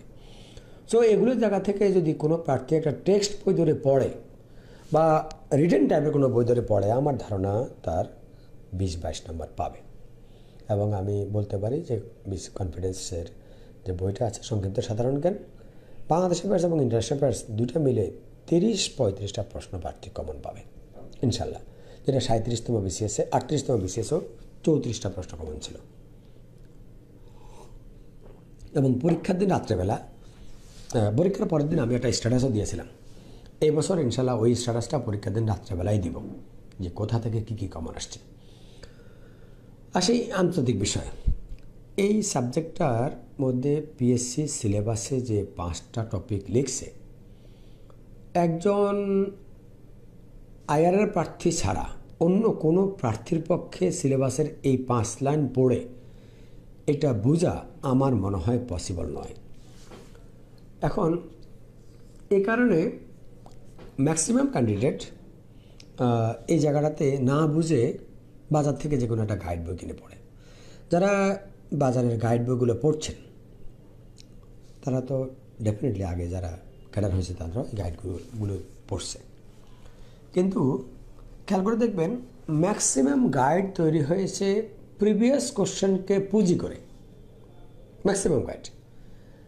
আর আমার ধারণা, যারা বিসিএসের গাইড বইয়ের রাইটার এবং যারা বিসিএসের গাইড বইগুলোর মালিক, যে সকল পাবলিকেশনরা আছেন, বিসিএস নিয়ে আধা ঘন্টা কথা বলার অ্যাবিলিটি মেবি অনেকের, কেন আমার মনে হয় কারো নাই। ওনারা কিন্তু এই বিষয়গুলোতে কাজ করে আসেন নাই। সে কারণে ম্যাক্সিমাম গাইডেরই তৈরি হয়েছে শুধুমাত্র আকর্ষণ ভিত্তিক এবং প্রিভিয়াস কোশ্চেনকে ধরে। তো যারা এই গাইডগুলো পড়লে কিছু প্রশ্ন যে কমন আসবে না তা তো না। আমি একটা উদাহরণ দিই, বাজারের সবচেয়ে যেটা পচা গাইড, যদি একজন প্রার্থী ফার্স্ট টু লাস্ট ভালো করে পড়ে ফেলে, সেও পিলি পাস করবে। কারণ এই ক্ষেত্রে আমার একটা ডায়লগ আছে, 10টা বই 10 বার পড়ার চেয়ে একটা বই 10 বার ভালো করে পড়া উত্তম। কারণ অনেক প্রার্থীর টেবিলে 3-4 ধরনের গাইড, ফ্রেন্ডরা দেখছে এটা না, বা এটা ভালো না, ওইটা ভালো, এটা ভালো না, ওইটা ভালো, আসলে কিন্তু কোনোটাই সে ভালো করে পড়ছে না। সুতরাং অনেক বই কেনার সে একটা সেট বই কিনে আনা, আর এই বইগুলো ভালো করে পড়া দরকার। এখন আমি এই প্রিলিমিনারি পরীক্ষার আন্তর্জাতিক সিলেবাস নিয়ে বলছিলাম। সিলেবাসে যে 5টা টপিক আছে, সিলেবাসটা আমার এখানে আছে, আমার কাছে একটু আমি যদি বের করে দেখাই।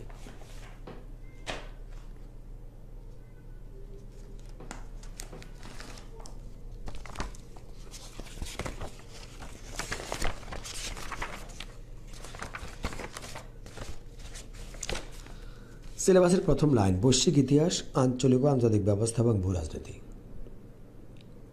এখানে যদি ব্যাখ্যা দেয়, এইটা পড়ার জন্য ভাই মিনিমাম 10টা বই পড়া লাগবে এটার ব্যাখ্যা করতে গেলে।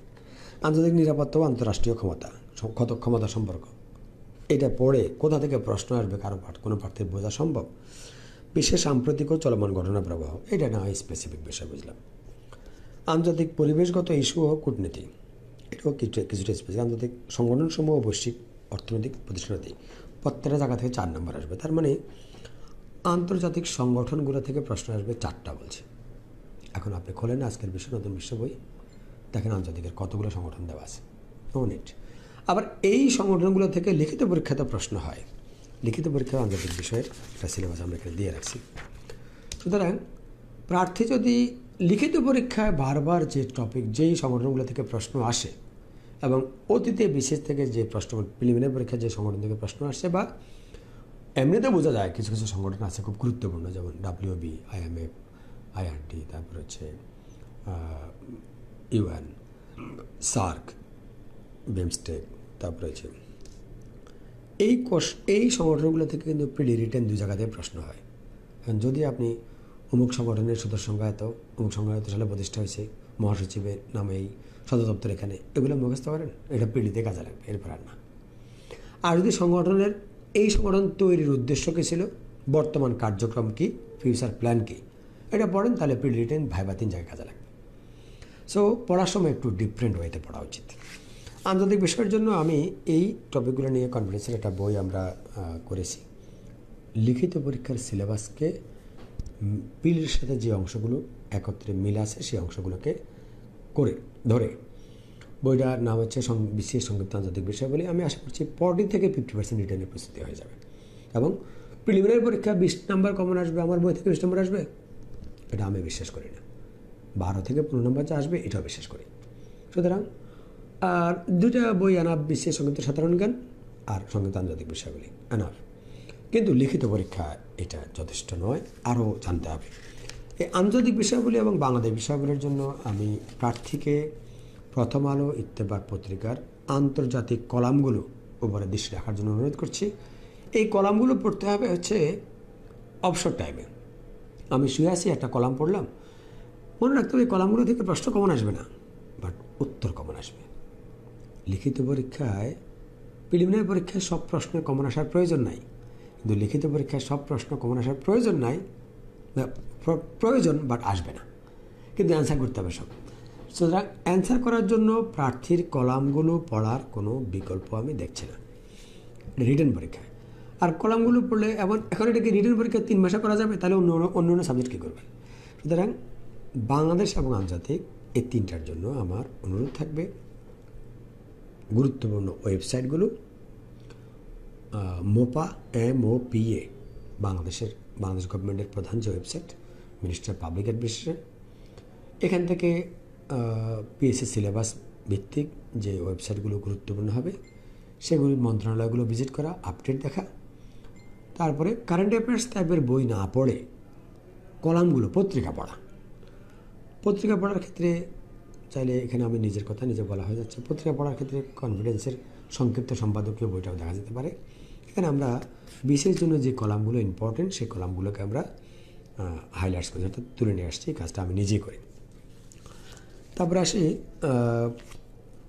সাধারণ বিজ্ঞান।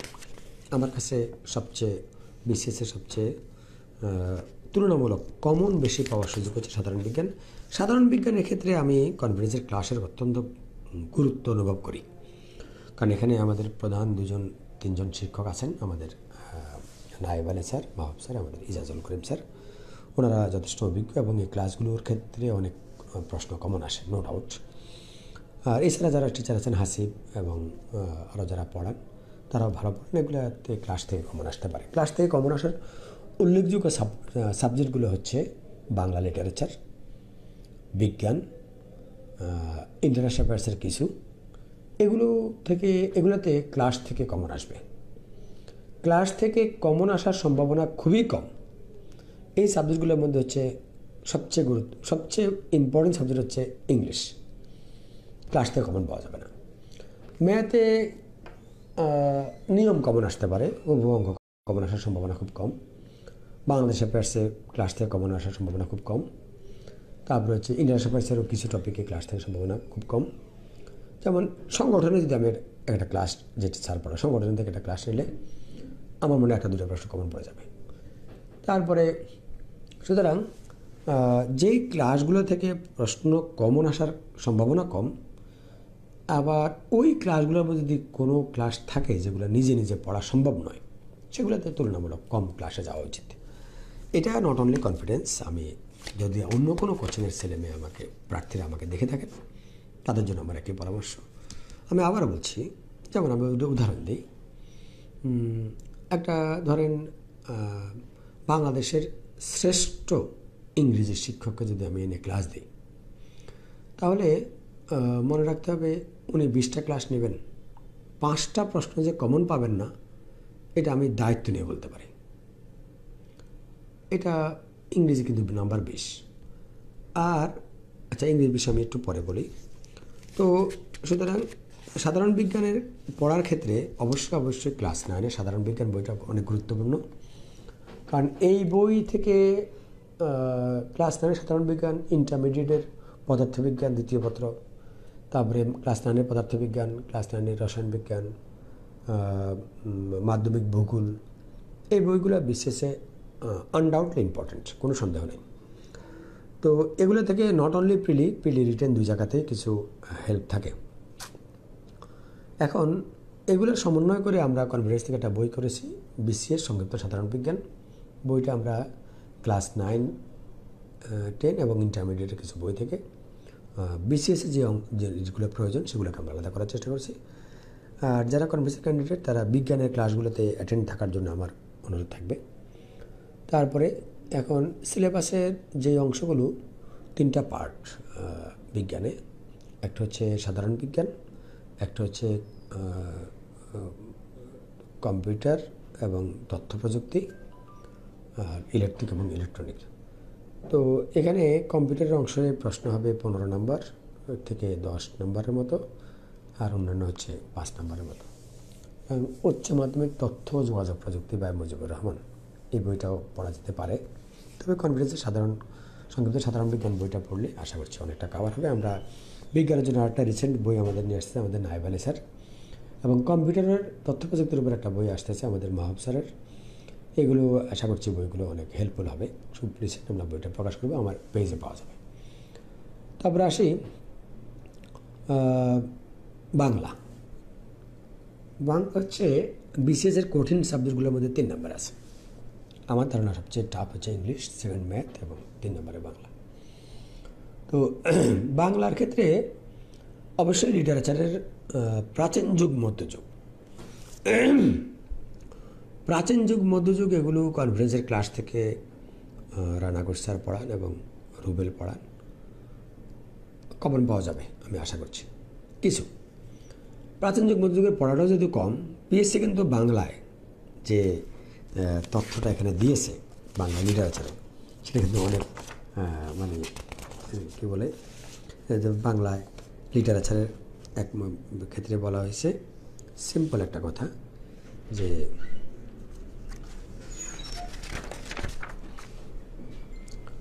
সিলেবাস বাংলা, হ্যাঁ বাংলা সিলেবাস আছে প্রাচীন যুগ, মধ্যযুগ 5 নম্বর, আর আধুনিক যুগ এখানে সুন্দর করে একটা কথা লেখা আছে 1800 সাল থেকে বর্তমান পর্যন্ত 15 নম্বর। ভাই কিচ্ছু বোঝার সুযোগ নাই। প্রাচীন যুগ, মধ্যযুগ 5 নম্বর, না কিছু তুলনামূলক কিছুটা সহজ হতে পারে। কিন্তু আধুনিক যুগের 1800 সাল থেকে বর্তমান পর্যন্ত কবি সাহিত্যিক আছে 7 থেকে 800, কত পড়বেন? আমার ধারণা পিএসসি 28 থেকে 34তম বিসিএসের সিলেবাসে যেই বাংলা লিটারেচারের কবি সাহিত্যিকদের যে কজনের নাম উল্লেখ করেছেন, বঙ্কিমচন্দ্র, মীর মোশাররফ, কায়কোবাদ, রবীন্দ্রনাথ, কবি নজরুল, ফররুখ আহমেদ, মাইকেল মধুসূদন, দীনবন্ধু মিত্র, বেগম রোকেয়া, জসীমউদ্দিন, এই 11 জন কবি সাহিত্যিক থেকে পড়লে আপনি 7 থেকে 8টা প্রশ্ন কমন পাবেন। 28 থেকে 38-এর এমন কোনো পরীক্ষা নাই যেখানে 7 থেকে 8টা প্রশ্ন আসে নাই। সুতরাং এই অংশগুলো ভালো করে দেখা যেতে পারে। আর প্রাচীন যুগ মধ্যযুগ নিয়ে আমার রেফারেন্স বই অলওয়েজ লাল নীল দীপাবলি থেকে ভালো। কনফিডেন্স চ্যানেলে বাংলা লিটারেচারে এখন কোনো বই করে নাই। রিসেন্টলি একটা বই, আমরা 2টা বই আনবো বাংলা লিটারেচারের জন্য, কারণ আমি বাংলা লিটারেচারের 700-800 কবি সাহিত্যিক পড়ার পক্ষে না। বাংলা লিটারেচারের জন্য সবচেয়ে বাজারে ভালো বই হচ্ছে বাংলা সাহিত্যের ইতিহাস, মাহবুবুল আলম। এছাড়া সৌমিত্র শেখর স্যারের জিজ্ঞাসা বইটা অনেক ভালো, নো ডাউট। তো বাংলা সাহিত্যের ইতিহাস হচ্ছে বাংলা লিটারেচারের রিটেন পরীক্ষার জন্য এনাফ বই। এখন এই 2টা বইকে অ্যানালাইসিস করে আমরা একটা ছোট বই করার চেষ্টা করছি। আমি কিন্তু আবারও বলছি 700-800 কবি সাহিত্যিক আমি দেবো না। আমি আমার বইতে প্রাচীন যুগ মধ্যযুগের জন্য এবং আধুনিক যুগের 11 জন কবির উপরে একটা বই করা হবে। আর আধুনিক যুগের এছাড়া অন্যান্য কবি সাহিত্যিকগণ পঙ্ক্তি, উক্তি, সম্পাদকীয়, সাময়িকী, ছন্দ, অলঙ্কার, পত্রপত্রিকা, এটার উপর আমরা একটা বই করবো, স্লিম বই। ব্যাকরণে আসি, প্রয়োগ, অপপ্রয়োগ, বানানো, বাক্যশুদ্ধি, পরিভাষা, তারপরে সমার্থক ও বিপরীত শব্দ, ধ্বনি, বর্ণ, শব্দ, পদ, বাক্য, প্রত্যয়, সন্ধি ও সমাস। এই হচ্ছে 15 নম্বর। এখানে আমি 2টা ভাগে ভাগ করেছি, সেটা হচ্ছে প্রয়োগ, অপ্রয়োগ, তারপরে হচ্ছে বানানো, বাক্যশুদ্ধি, তারপরে আছে সন্ধি ও সমাস, প্রত্যয়। এই অংশগুলো থেকে প্রত্যেক বিশেষে প্রশ্ন থাকে। আমি যদি বাংলা ব্যাকরণের রিটেন পরীক্ষার সিলেবাসটা একটু পড়ে শোনাই, সেখানে আবশ্যিক বাংলা, এই যে ব্যাকরণ হচ্ছে শব্দ গঠন, বানানো, বানানো নিয়ম, বাক্যশুদ্ধি, প্রয়োগ, অপ্রয়োগ, তার মিল আছে। বাক্যশুদ্ধি এবং প্রয়োগ পিলিত আছে, রিটেনও আছে। প্রবাদ প্রচারের নির্ধারিত প্রকাশ, এটা নাই। বাক্য গঠন, তাহলে বানান, বানানের নিয়ম, শব্দ গঠন, তারপরে বাক্যশুদ্ধি, প্রয়োগ, তারপর হচ্ছে বাক্য গঠন। এখন এই টপিকগুলো থেকে কিন্তু প্রিলিতে প্রশ্ন হয়। প্রবাদ প্রবচনের নির্ধারিত প্রকাশ থেকে প্রিলিমিনারি পরীক্ষা প্রশ্ন হয় না।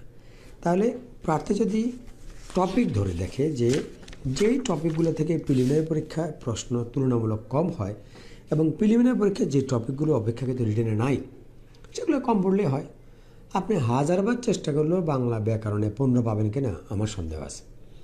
সো টার্গেট করেন 8, 9, 10 এবং যে অংশগুলো তুলনামূলক কম আসে সেগুলোকে অ্যাভয়েড করেন, আর যে অংশগুলো দুইটা সেক্টর আছে সেগুলোকে বেশি পড়েন।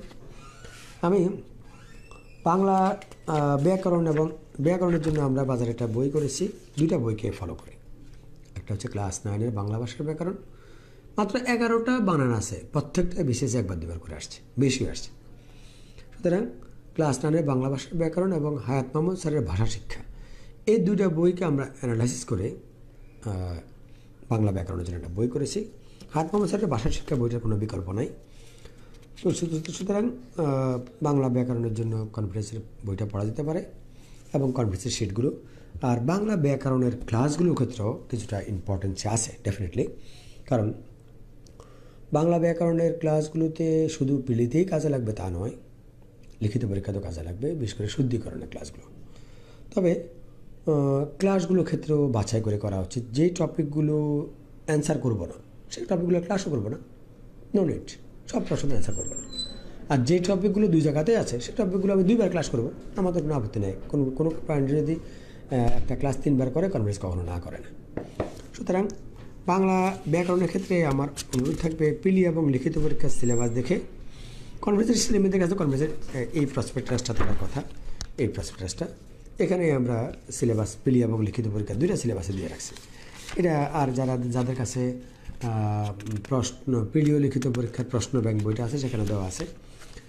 এগুলো একটু অ্যানালাইসিস করে, এগুলো অনেক সময় অ্যানালাইসিস করতে গেলে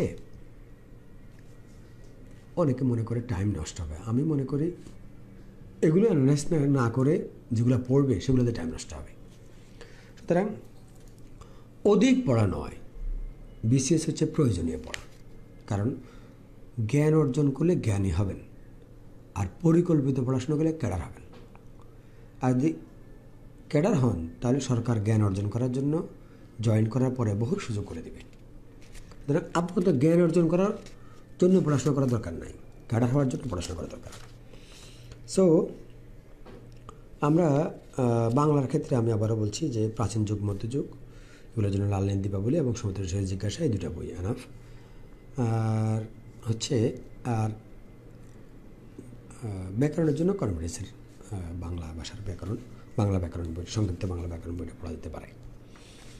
গণিত এবং ইংলিশ নিয়ে আমার কনসেপ্ট একেবারেই ভিন্ন।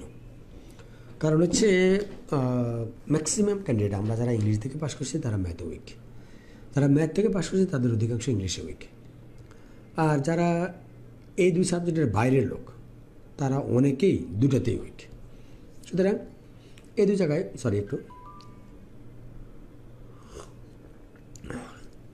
এই দুটো সাবজেক্টে আমি যে পরামর্শগুলো দেবো সেটা অন্য কারোর সাথে মিলবে না। কারণ হচ্ছে গণিতের এবং ইংলিশের টিচাররা ছেলে মেয়েদের উপরে এত বেশি প্রভাব বিস্তার করেছে, আর প্রার্থীদের এই দুই সাবজেক্টে উইকনেস নিয়ে টিচাররা নিজেদেরকে মহাপণ্ডিত ভাবে, এবং প্রার্থীরাও ইংলিশে উইক। ওই দেখলাম যে একজনে একটা স্ট্যাটাসের মধ্যে কমেন্ট লিখছে যে অমুক স্যারের কাছে আমি ইংরেজি শিখছি। অ্যাবসলিউটলি রং আইডিয়া। যা শিখছো তা বিশেষে কাজে লাগবে না। কারণ তুমি প্রিলিমিনারি পরীক্ষাতে একমাত্র ইংরেজি পড়ছো তা নয়, তুমি ক্লাস 1 থেকে ইন্টারমিডিয়েট পাশ করা পর্যন্ত ইংরেজি শিখছো। তুমি যে ইংরেজি পারো এ বিশ্বাসটা রাখো। তা না পারলে মেট্রিক এবং ইন্টারমিডিয়েট দুইটা পরীক্ষা পাশ করতে পারতে না। এরপরে গিয়ে তোমার সাবজেক্ট আলাদা হয়েছে। আমি এই সাবজেক্টিভ পড়াশোনা করার ক্ষেত্রে আমি একটা কথা বলতে পারি, এটা আমার ব্যক্তিগত মতামত। বাংলাদেশে যারা পদার্থবিজ্ঞান থেকে পড়াশোনা করে তাদের 99% লোকেই পদার্থবিদ হবে না। যারা সমাজবিজ্ঞান থেকে পড়াশোনা করছে তারা সমাজবিজ্ঞানী হবে না। যারা ইকোনমিক্স থেকে পড়াশোনা করছে তারা অর্থনীতিবিদ হবে না। যারা রসায়ন বিজ্ঞান থেকে পড়াশোনা করে তারা কেউ কেমিস্ট হবে না। ফরেস্ট্রি থেকে পাশ করে চাকরি করে অ্যাকাউন্টিংয়ে, অ্যাকাউন্টিং থেকে পাশ করে চাকরি করে বনে, তারপরে ইকোনমিক্স থেকে পাশ করেছে চাকরি করে তুলা উন্নয়ন বোর্ডে। সুতরাং আমরা পড়াশোনা করেছি হচ্ছে চাকরি ভাগানোর পড়াশোনা। কথাগুলো শুনলে হয়তো অনেকের খারাপ লাগতে পারে, এটা হচ্ছে বাস্তবতা। আমাদের ইন্টারমিডিয়েট পাশ করার পরে সাবজেক্ট সিলেক্ট হয়েছে কোন সাবজেক্টের সুবিধা বেশি, শুধু চাকরির সুবিধা। কারণ প্রার্থী ডিগ্রি নেয় তো আমাদের দেশের ম্যাক্সিমাম ক্যান্ডিডেট ডিগ্রি তো নেয় ভালো চাকরি পাওয়ার জন্য। সো কোন সাবজেক্টে পড়াশোনা করছো এটা খুব একটা ইম্পর্টেন্ট না। তুমি যে ইংরেজি পারো এটা আমি জানি, তুমি যে ম্যাথ পারো এটা আমি জানি। ক্লাস 8, 9, 10 মেট্রিক পরীক্ষায় ম্যাথে নাম্বার পাচ্ছে 70-80, কেমনে পারছে? না পারলে বিসিএসে 8, 9, 10 ম্যাথ বাইরে কিছু নাই। ইন্টারমিডিয়েট 2-1টা চ্যাপ্টার আছে, প্রবাবিলিটি, পারমিউটেশন, কম্বিনেশন, আর কি আছে? এগুলো পড়াশোনা পড়ে আসো নাই, পারো না। আবার কি ইংরেজি লেখা আসো নাই, প্যারাগ্রাফ লেখো নাই, প্যাসেজ লেখো নাই, কি পারো না? ক্লাস 9, 10 মেট্রিক পরীক্ষার সময় ইংলিশ গ্রামার পড়ো নাই, class 8 English, high school English grammar পড়ো নাই, কি পারো না? এখন এগুলোর জন্যই কোচিংয়ের টিচার পিছিয়ে ঘুরছো। আমি দায়িত্ব নিয়ে বলছি, বাংলাদেশের সেরা ইংরেজি টিচার পড়ালে যদি পড়ায় 20 নম্বরের মধ্যে 8টা অ্যান্সার করবা, 4টা ভুল হবে, নাম্বার পাবা 2। সুতরাং অনেক বেশি না পড়ে প্রয়োজনীয় পড়া পড়ো। ইংলিশ আর ম্যাথে আমার কনসেপ্ট একেবারে ভিন্ন। সিম্পল আমি একটা কনসেপ্ট দিই, ইংলিশ পারো না, ইংলিশ দাগায়ও না, ম্যাথ পারো না, ম্যাথ দাগায়ও না। সিলেবাসে কোথাও লেখা নাই যে প্রিলিতে ইংলিশ ম্যাথ অ্যান্সার না করলে প্রার্থী পাস করতে পারবে না, একথা কোথাও লেখা নাই। সো প্রিলিমিনারি পরীক্ষায় নেওয়াই হচ্ছে তোমাকে বাদ দেওয়ার জন্য। এটা কোনো বাছাই পরীক্ষা না, এটা ছাঁটাই পরীক্ষা, কাদেরকে বাদ দেওয়া যাবে। সুতরাং এখানে টিকে থাকাই তোমার লক্ষ্য, ফার্স্ট হওয়া নয়। যেহেতু তুমি ইংলিশে উইক, আনডাউটলি লিখিত পরীক্ষাতে উইক, যেহেতু তুমি ম্যাথে উইক, আনডাউটলি লিখিত পরীক্ষাতে উইক। 15তে হয়তো 15 পাবা শর্টকাট পড়ে, কিন্তু 50-এ 20 নম্বর অ্যান্সার করতে পারবে না। কোশ্চেন দেখো 38-এর। তারপরে আমি ইংরেজির 38তম বিশেষ কোশ্চেনটা এখানে রাখছি। এই যে এটা হচ্ছে 38তম বিশেষের ইংলিশ কোশ্চেন, তিতির কোড। তো আমি এই কোশ্চেনের কয়েকটা লাইন একটু পড়ে শোনাই। বলছে 25 নম্বর ট্রান্সলেট করতে হবে বাংলা থেকে ইংলিশ, আর 25 নম্বর রিট্রান্সলেট করতে হবে ইংলিশ থেকে বাংলা। এখানে এই যে সংস্কৃতি হলো জীবন ও পরিবেশের উৎকর্ষ সাধনের ও উন্নতি বিধানের এবং ইচ্ছা অনুযায়ী ইতিহাসের গতি নির্ধারণের চিন্তা ও চেষ্টা। লেখো ইংলিশে। জীবন ও পরিবেশ অবিচ্ছেদ্য সম্পর্কে যুক্ত। জীবন পরিবেশ থেকে উদ্ধৃত এবং পরিবেশের সঙ্গে সংলগ্ন ও পরিবেশের উপর নির্ভরশীল। এ দুইয়ের একটি উন্নতি অন্যটির উন্নতির উপর নির্ভরশীল। উন্নতি আপনি দিয়ে ঘটে না, সাধন করতে হয়। উন্নতির প্রক্রিয়ায় মানুষই কর্তা। একমাত্র মানুষেরই সংস্কৃতি আছে, অন্য প্রাণীর নেই। মানুষ সেই জৈবিক সামর্থ্যের অধিকারী যার বলে সে ব্যক্তিগত ও যৌথ প্রয়াসে সাংস্কৃতিক পরিচয় দিতে পারে।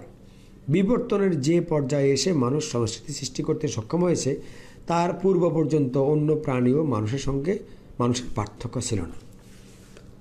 একটা ছোট্ট কথা বলি, যেই প্রার্থী, এটা আমি অর্ধেক বললাম, অর্ধেক না রকম, যেই প্রার্থী এই কটা লাইন ইংলিশে লিখতে পারবে সে প্রার্থী আনডাউটলি সেন্টেন্স মেকিং পারে, সে প্রার্থী আনডাউটলি ওয়ার্ড বসাতে পারে। আর প্রিলিমিনারি পরীক্ষায় সেন্টেন্স মেকিং এবং ওয়ার্ড থেকে প্রশ্ন হয় 12 থেকে 15টা। কী পড়ছো? সিলেবাসে আছে পার্সিভিস, idioms and phrase, clause, correction, word, transformation, composition, literature. আমি বলছি ইংলিশে নাম্বার 35, ল্যাঙ্গুয়েজে 20 আর লিটারেচারে 15। লিটারেচার হচ্ছে এমন একটা টপিক যার সাথে ইংরেজি কোনো সম্পর্ক নয়। আমি নাম রাখছি জেনারেল নলেজ। সুতরাং প্রিলিমিনারি টপিকগুলো ধরে ইংলিশ পর কম্পিটিটিভ এক্সাম খেয়ে ফেলছো। কথা বাবা, 12টা দাগাবা, 8টা ভুল হবে, নাম্বার হবে 0। 12টা বাবা দাগাবা, 6টা ভুল হবে, নাম্বার বাবা 3। আর কোচিংয়ের শিক্ষকদের ক্লাসে অস্থির, বাসা গিয়ে প্রাইভেট পড়ছো, নাম্বার কিন্তু 10-এর বেশি পাবা না। যা পড়ছো এগুলো সবই প্রিলিমিনারি পর্যন্ত স্থগিত। আমি বলছি ওই পড়া দিয়ে ইংলিশ ফর কম্পিটিটিভ এক্সাম মুখস্থ করে এই লাইনগুলো কেউ ইংলিশে লিখতে পারবে না। কারণ এই বইটা English for competitive exam, master, এসব টাইপের বই বানানোই হয়েছে ইংরেজির জন্য। আমি বলছি তুমি তো এমনিতেই ফেল করবা, তাহলে ইংরেজি না দাগায় ফেল করো। এমনিতেই তো ফেল করবা, গণিত না দাগায় ফেল করো। শুধু নিজেকে বিবেককে একটা কোশ্চেন করো, তুমি কি আসলে ইংলিশের প্রিলিতে উইক নাকি বিসিএসে উইক? ম্যাথের প্রিলিতে উইক নাকি বিসিএসের উইক? যদি বিসিএসের উইক হয়ে থাকো তাহলে প্রিলিমিনারি পরীক্ষা গণিত অ্যাভয়েড করো, ইংলিশ অ্যাভয়েড করো। আর এই অ্যাভয়েডিং টাইমটা বিসিএসের গণিত ইংলিশ পড়ো। আনডাউটলি যে প্রার্থী এই কয়টা লাইন ইংলিশে লিখতে পারবে, এই কয়টা লাইন ইংলিশে লিখতে পারবে, সে প্রার্থী কোনো সন্দেহ ছাড়া গণিত ইংলিশে 10 পাবে প্রিলিতে, কোনো সন্দেহ নেই। কারণ সে সেন্টেন্স মেকিং করতে পারবে, সে পার্সিস পারবে, সে কারেকশন পারবে। আর phrase, idioms, clause, transformation, composition question খোঁজ নিয়ে দেখো, 35, 36, 37, 38 কয়টা প্রশ্ন আসছে। সুতরাং ইংলিশের যে প্রার্থী এই কোশ্চেনগুলো, এই লেখাগুলো লিখতে পারবে। এবছর 38তম বিসিএসের সবচেয়ে টাফ পরীক্ষা হচ্ছে ইংলিশ, সেকেন্ড টাফ পরীক্ষা হচ্ছে ম্যাথ। কয়জন প্রার্থী ম্যাথে 50 নম্বর অ্যান্সার করতে পারছে? আমার মনে হয় 100জনও নাই। অনেকে ম্যাথ থেকে পাশ করছে কিন্তু ম্যাথে ভুল অ্যান্সার করতে পারে নাই। দেখো, বিসিএসে লিখিত পরীক্ষায় এমন কোনো সাবজেক্ট নাই যে সাবজেক্ট তুমি ম্যাথের সমান নাম্বার তুলতে পারবা। যেমন 50-এর যদি 50 পাও, আর যদি মেন্টালের যদি 40 পাও তাহলে 90। অন্য কোনো সাবজেক্টে 90 পাওয়ার সুযোগ নাই। সো প্রিলিতে তুমি উইক না, তুমি দাগানোতে উইক না, তুমি শর্টকাট উইক না, তুমি গণিতে উইক। গণিত শেখো, প্রিলিমিনারি পরীক্ষায় 8-10 এমনিতে পাবা। লিডেন পরীক্ষার সিলেবাস ধরে অঙ্কগুলো করে ফেলো, গণিতে 8 থেকে 10 পাবা। এটাকে বোনাস নাম্বার হিসাবে রাখো। ইংলিশ আর ম্যাথ ছাড়া 95 পাওয়ার চেষ্টা করো। আর ইংলিশ আর ম্যাথ এই দুইটা প্রিলিমিনারি পরীক্ষার বই একদম অ্যাভয়েড করে বিসিএস পরীক্ষার সিলেবাস থেকে পড়ো। 15 নম্বর বোনাস পাবা, ওই 15 দিয়ে পাশ করবা। ইংলিশ আর ম্যাথ বাদ দিলে নাম্বার থাকে 165, ওখান থেকে তোমার টার্গেট থাকবে 95 বা 100। এনাফ। এখন তো আর তোমার উইকনেস নাই, এখন তো আর কারো পিছিয়ে দৌড়াদৌড়ি করা লাগতেছে না, সিধে টিচারের পিছিয়ে ঘুরতে লাগতেছে না। সুতরাং তুমি অমুক টিচার ভালো, অমুক টিচার খারাপ, এগুলো কথা আজকে থেকে বাদ দাও। তুমি ভালো কিনা সেটা দেখো, তুমি আসলে বিসিএস ড্রিমার কিনা সেটা দেখো, আসলে বিসিএস ক্যাডার হতে চাও কিনা এটা দেখো। যদি চাও তাহলে অবশ্যই অবশ্যই লিখিত পরীক্ষার সিলেবাস ধরে প্রিলির সাথে মিলিয়ে পড়ো। এবং ইংলিশ ম্যাথ প্রিলিমিনারি পরীক্ষায় নাই এটা ভুলে যাও, কোনো পরীক্ষা কোশ্চেন আসবে না, আসলে আমি দাগাবো না, কথা শেষ। আমি শুধু বিসিএসের উইক, আমি বিসিএস পরীক্ষা দেব, আমি 1 পৃষ্ঠা শুদ্ধ ইংরেজি লেখার চেষ্টা করব, বা 38তম বিসিএসের এই কয়টা কথাকে ইংলিশে লেখার চেষ্টা করব। আনডাউটলি 8 নম্বর 10 নম্বর পাবা। আর লিটারেচার পড়ো, লিটারেচার কিন্তু জেনারেল নলেজ, এটা জেনারেল নলেজের কনসেপ্ট হচ্ছে যত আগে পড়বা তত ভুলবা। সুতরাং এই জিনিসগুলো পরীক্ষার 1 মাস আগে পড়ো। কনফিডেন্সের একটা বই আছে, এ handbook on English literature, Sharif Hossain Chowdhury লেখা, বাজারের সবচেয়ে ভালো বই আমি আশা করি, এবং বাজারের লিটারেচার সবচেয়ে স্লিম বই। এই বইটা থেকে পড়তে পারো। 11-12 নম্বরের বিষয়ে আমার কোনো ডাউট নাই, আশা হচ্ছে কম পাবা। আর আমি আবারও বলছি, ইংলিশে week, English of, math week, math of. যেহেতু আমি বিসিএস প্রার্থী, আমি বিসিএসও উইক, সুতরাং আমি পড়বো বিসিএস থেকে। আর প্রিলিমিনারি পরীক্ষা যা নাম্বার পাবো সেটাকে বোনাস হিসাবে নেব। আমার মনে হয় এই টেন্ডেন্সিতে কোনো প্রার্থী। আজ আরেকটা কনসেপ্ট দিই, বাজারে যতগুলো ম্যাথ বই আছে একটু খুঁজে দেখবা, কোনো বড় ভাইয়ের কাছে যদি 30, 31, 32, 33, 34 কোনো ম্যাথ বই দেখো, দেখবা তোমার ম্যাথ বই আর সেই ম্যাথ বইয়ের মধ্যে কোনো পার্থক্য নেই। সব ম্যাথ বই ওই বিসিএসের প্রিভিয়াস কোশ্চেন ধরে বানানো, পিএসসির কোশ্চেন ধরে বানানো, আননেসারি। আমি যেহেতু ম্যাথ দাগাবোই না, তো আমার এসব কেন পড়তে হচ্ছে? আমি বিসিএস পরীক্ষা দেবো, আমি বিসিএস ম্যাথ পড়বো, আমি কেন প্রিলি ম্যাথ পড়বো? আর আগে প্রিলিমিনারি পরীক্ষা হতো 100 নম্বরের, গণিত ছিল 20টা, শর্টকাটটা খুব ইম্পর্টেন্ট ছিল। প্রার্থী 12 থেকে 15 মিনিট সময় পেত 20টা অঙ্ক করার জন্য, একটা অঙ্কের জন্য 35 থেকে 40 সেকেন্ড। তখন শর্টকাটটা ইম্পর্টেন্ট ছিল। এখন পরীক্ষা হয় 200 নম্বরের, গণিত 40টার পরিবর্তে হচ্ছে 15 নম্বর, আর টাইম কিন্তু 2 ঘন্টা। তুমি 30 মিনিট টাইম পাবা 15 অঙ্ক করার জন্য, টার্গেট করা 10 নম্বর। তাহলে রিটেনের অঙ্কগুলো পারলে 30 মিনিটে 10টা অঙ্ক এমনিতেই পারবা, পাশাপাশি তুমি রিটেন কমপ্লিট করে দেবে। আর না হলে লিখিত পরীক্ষা যে 50 নম্বর অ্যান্সার করতে পারবা না গণিত উইক থেকে, রাজু ভাই বলে রাখলাম লিখে রাখো। সুতরাং আসলে আমি কোথায় উইক, এই বিষয়টা সবচেয়ে আইডেন্টিফাই করা উচিত। আমরা যেহেতু অনেকক্ষণ আমরা কথা অলরেডি বলে ফেলছি,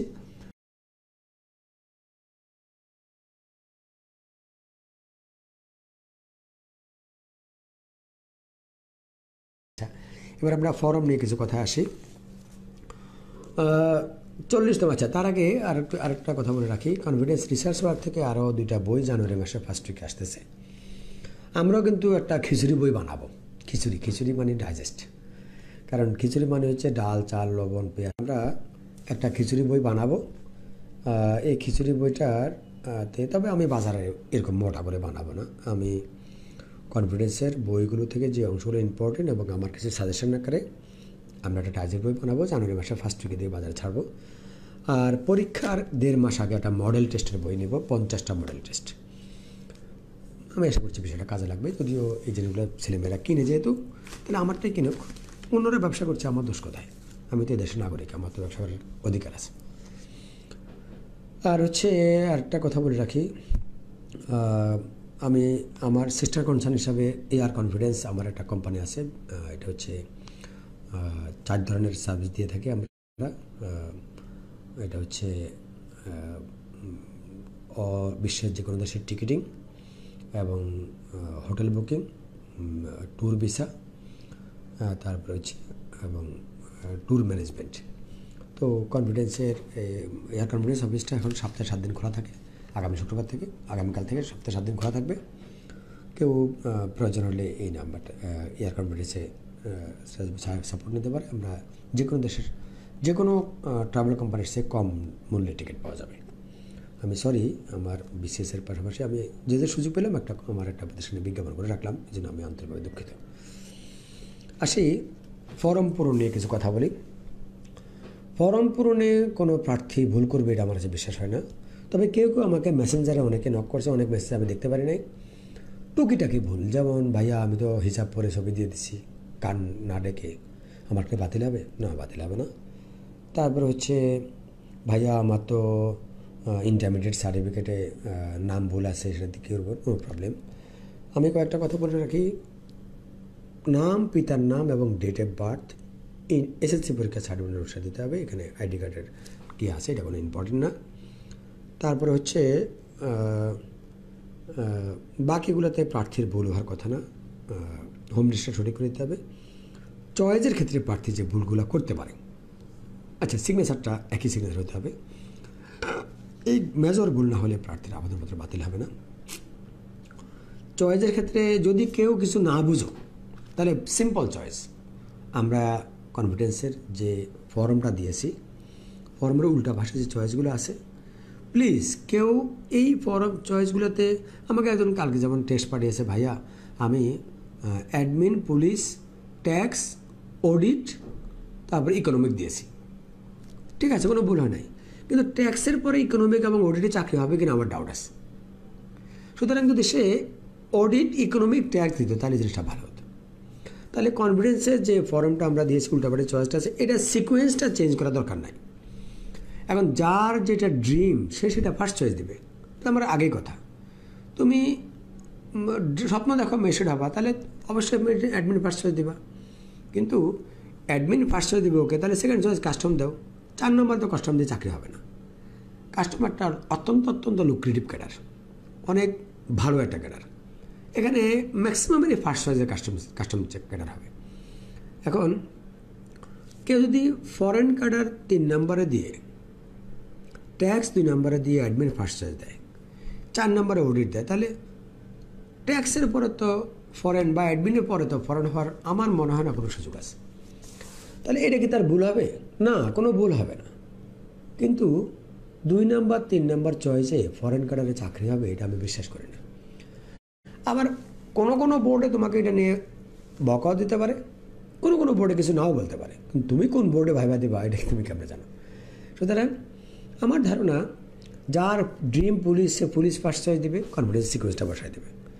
যার ড্রিম অ্যাডমিন সে অ্যাডমিন ফার্স্ট চয়েস দেবে, কনফিডেন্স সিকোয়েন্স বসায় দেবে। যার ড্রিম ফরেন সে ফরেন ফার্স্ট চয়েস দেবে। ফরেন ফার্স্ট চয়েস দিলে প্রার্থীর ইংরেজি দক্ষতা থাকা লাগবে, এবং অনেক ম্যাক্সিমাম ভাইবা বোর্ডে ফরেন ফার্স্ট চয়েস দিলে ডেফিনেটলি ভাইবাটা ইংলিশে হওয়ার সম্ভাবনা বেশি। আর সারা বাংলাদেশে পরীক্ষা দিয়ে প্রথম 20 জনের মধ্যে আসতে হবে, তা না হলে ফরেন পাওয়ার সুযোগ কম। তার মানে এই নয় যে ফরেন ফার্স্ট চয়েস দিলে অন্য কোনো চাকরি পাওয়া যাবে না, না পাওয়া যাবে। যদি ফরেন ফার্স্ট চয়েস দিয়ে কেউ ভালো পারফর্ম করতে পারে তাহলে ভালো স্কোর পাবে। সেই স্কোরে ফরেন না হলে নিচের দিকে অন্য কোনো ক্যাডার হবে, ইভেন বোথ ক্যাডারের 13 নম্বরে নিজের সাবজেক্টও হবে। সুতরাং কোনটা চয়েস দিব এটা অ্যাবসলিউটলি তোমার উপর নির্ভর করবে। আমি শুধু কয়েকটা কথা বলতে পারি, সেটা হচ্ছে যেহেতু টেকনিক্যাল ক্যাডারে অপেক্ষাকৃত কম স্কোর লাগে, সেজন্য টেকনিক্যাল ক্যাডার উপরে দিয়ে জেনারেল ক্যাডার নিচে দেওয়া বোকামি। জেনারেল ক্যাডারে চাকরি হওয়ার সম্ভাবনা নেই, সেটা যেটাই হোক। অনেকে 3, 4টা 5টা চয়েস করে এটা বোকামি। তারপরে বোধ ক্যাডারে আবেদন করেছো, এখন নিজের সাবজেক্টটা দেওয়া নাই, তাহলে তোমারটা জেনারেল হয়ে গেছে অটোমেটিক। সুতরাং যদি কেউ বোধ ক্যাডারে আবেদন করে তাহলে সে জেনারেলটা উপরে দিবে, নিজের সাবজেক্টটা সবার পরে দিবে, কথা শেষ। আর যদি কেউ মনে করে ডাক্তার, ইঞ্জিনিয়ার, ভেটেরিনারি, এগ্রিকালচার, এরা যদি চায় যে গুরুত্বপূর্ণ কয়েকটা ভালো ক্যাডার দিয়ে তারপর নিজের সাবজেক্টটা দিলে ভাইবা বোর্ড একটা সাপোর্ট দেবে যে না আমি আমার নিজের টেকনিক্যাল সাবজেক্টটাকে আমি অ্যাভয়েড করে নিই। তবে এডুকেশন ক্যাডারের লোকজন নিজের সাবজেক্টটা সবার পরে দেওয়াই ভালো। কিন্তু কারো যদি ড্রিম এডুকেশন হয় তাহলে সে একটাই চয়েস দিবে, অনলি টেকনিক্যাল। তারপরে আর হচ্ছে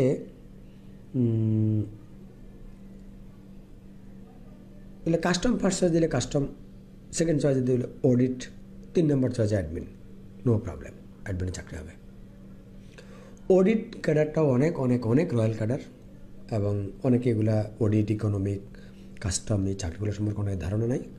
এই জন্য অনেকে এগুলো হয়তো চয়েসের নিচের দিকে দেয়, কিন্তু আসলে তা না। এই ক্যাডারগুলো স্বপ্ন সারথি, আতিক তুমি ভালো আছো আশা করছি। তুমি, তোমাকে অনেক মিস করি। তুমি ভালো ছেলে, ভালো পড়াও, যেখানে আসো ভালো থাকো, আরও ভালো পড়াও, দোয়া করি। তারপরে সুতরাং ক্যাডার চয়েস বিষয়ে আমার ভেরি সিম্পল পরামর্শ হচ্ছে, যার যেটা ড্রিম সে সেটা ফার্স্ট চয়েস দিবে। আর সিকোয়েন্স যদি কেউ না বুঝে তাহলে কনফিডেন্সে সিকোয়েন্সটা ফলো করবে, এনাফ। আশা করছি ভাইভাতে বিব্রত হওয়া লাগবে না। এবং বিসিএস হচ্ছে এখন সবচেয়ে সহজ চাকরি। আমি তো সেমিনারগুলোতে বলি যে বাংলাদেশের যেই কোনো সেকেন্ড ক্লাস জবের চেয়ে বিসিএস জব অনেক সহজ। এর কারণটা হচ্ছে বিসিএসই একমাত্র চাকরি যে চাকরিতে অনেকগুলো স্টেপে ক্যাডার হওয়ার সুযোগ থাকে, চাকরি পাওয়ার সুযোগ থাকে। সুতরাং সুতরাং তুমি ফরেন দিছ, ফরেন না পেলে অ্যাডমিন পাবা, অ্যাডমিন না পেলে কাস্টম পাবা, কাস্টম না পেলে পুলিশ পাবা, পুলিশ না পেলে অডিট পাবা, অডিট না পেলে ইকোনমিক পাবা। এরকম সুযোগের চাকরি আর হয় না। সর্বশেষ আমি শেষ করতে যাচ্ছি। আমি দেখি কিছু প্রশ্নের অ্যান্সার দিতে পারি।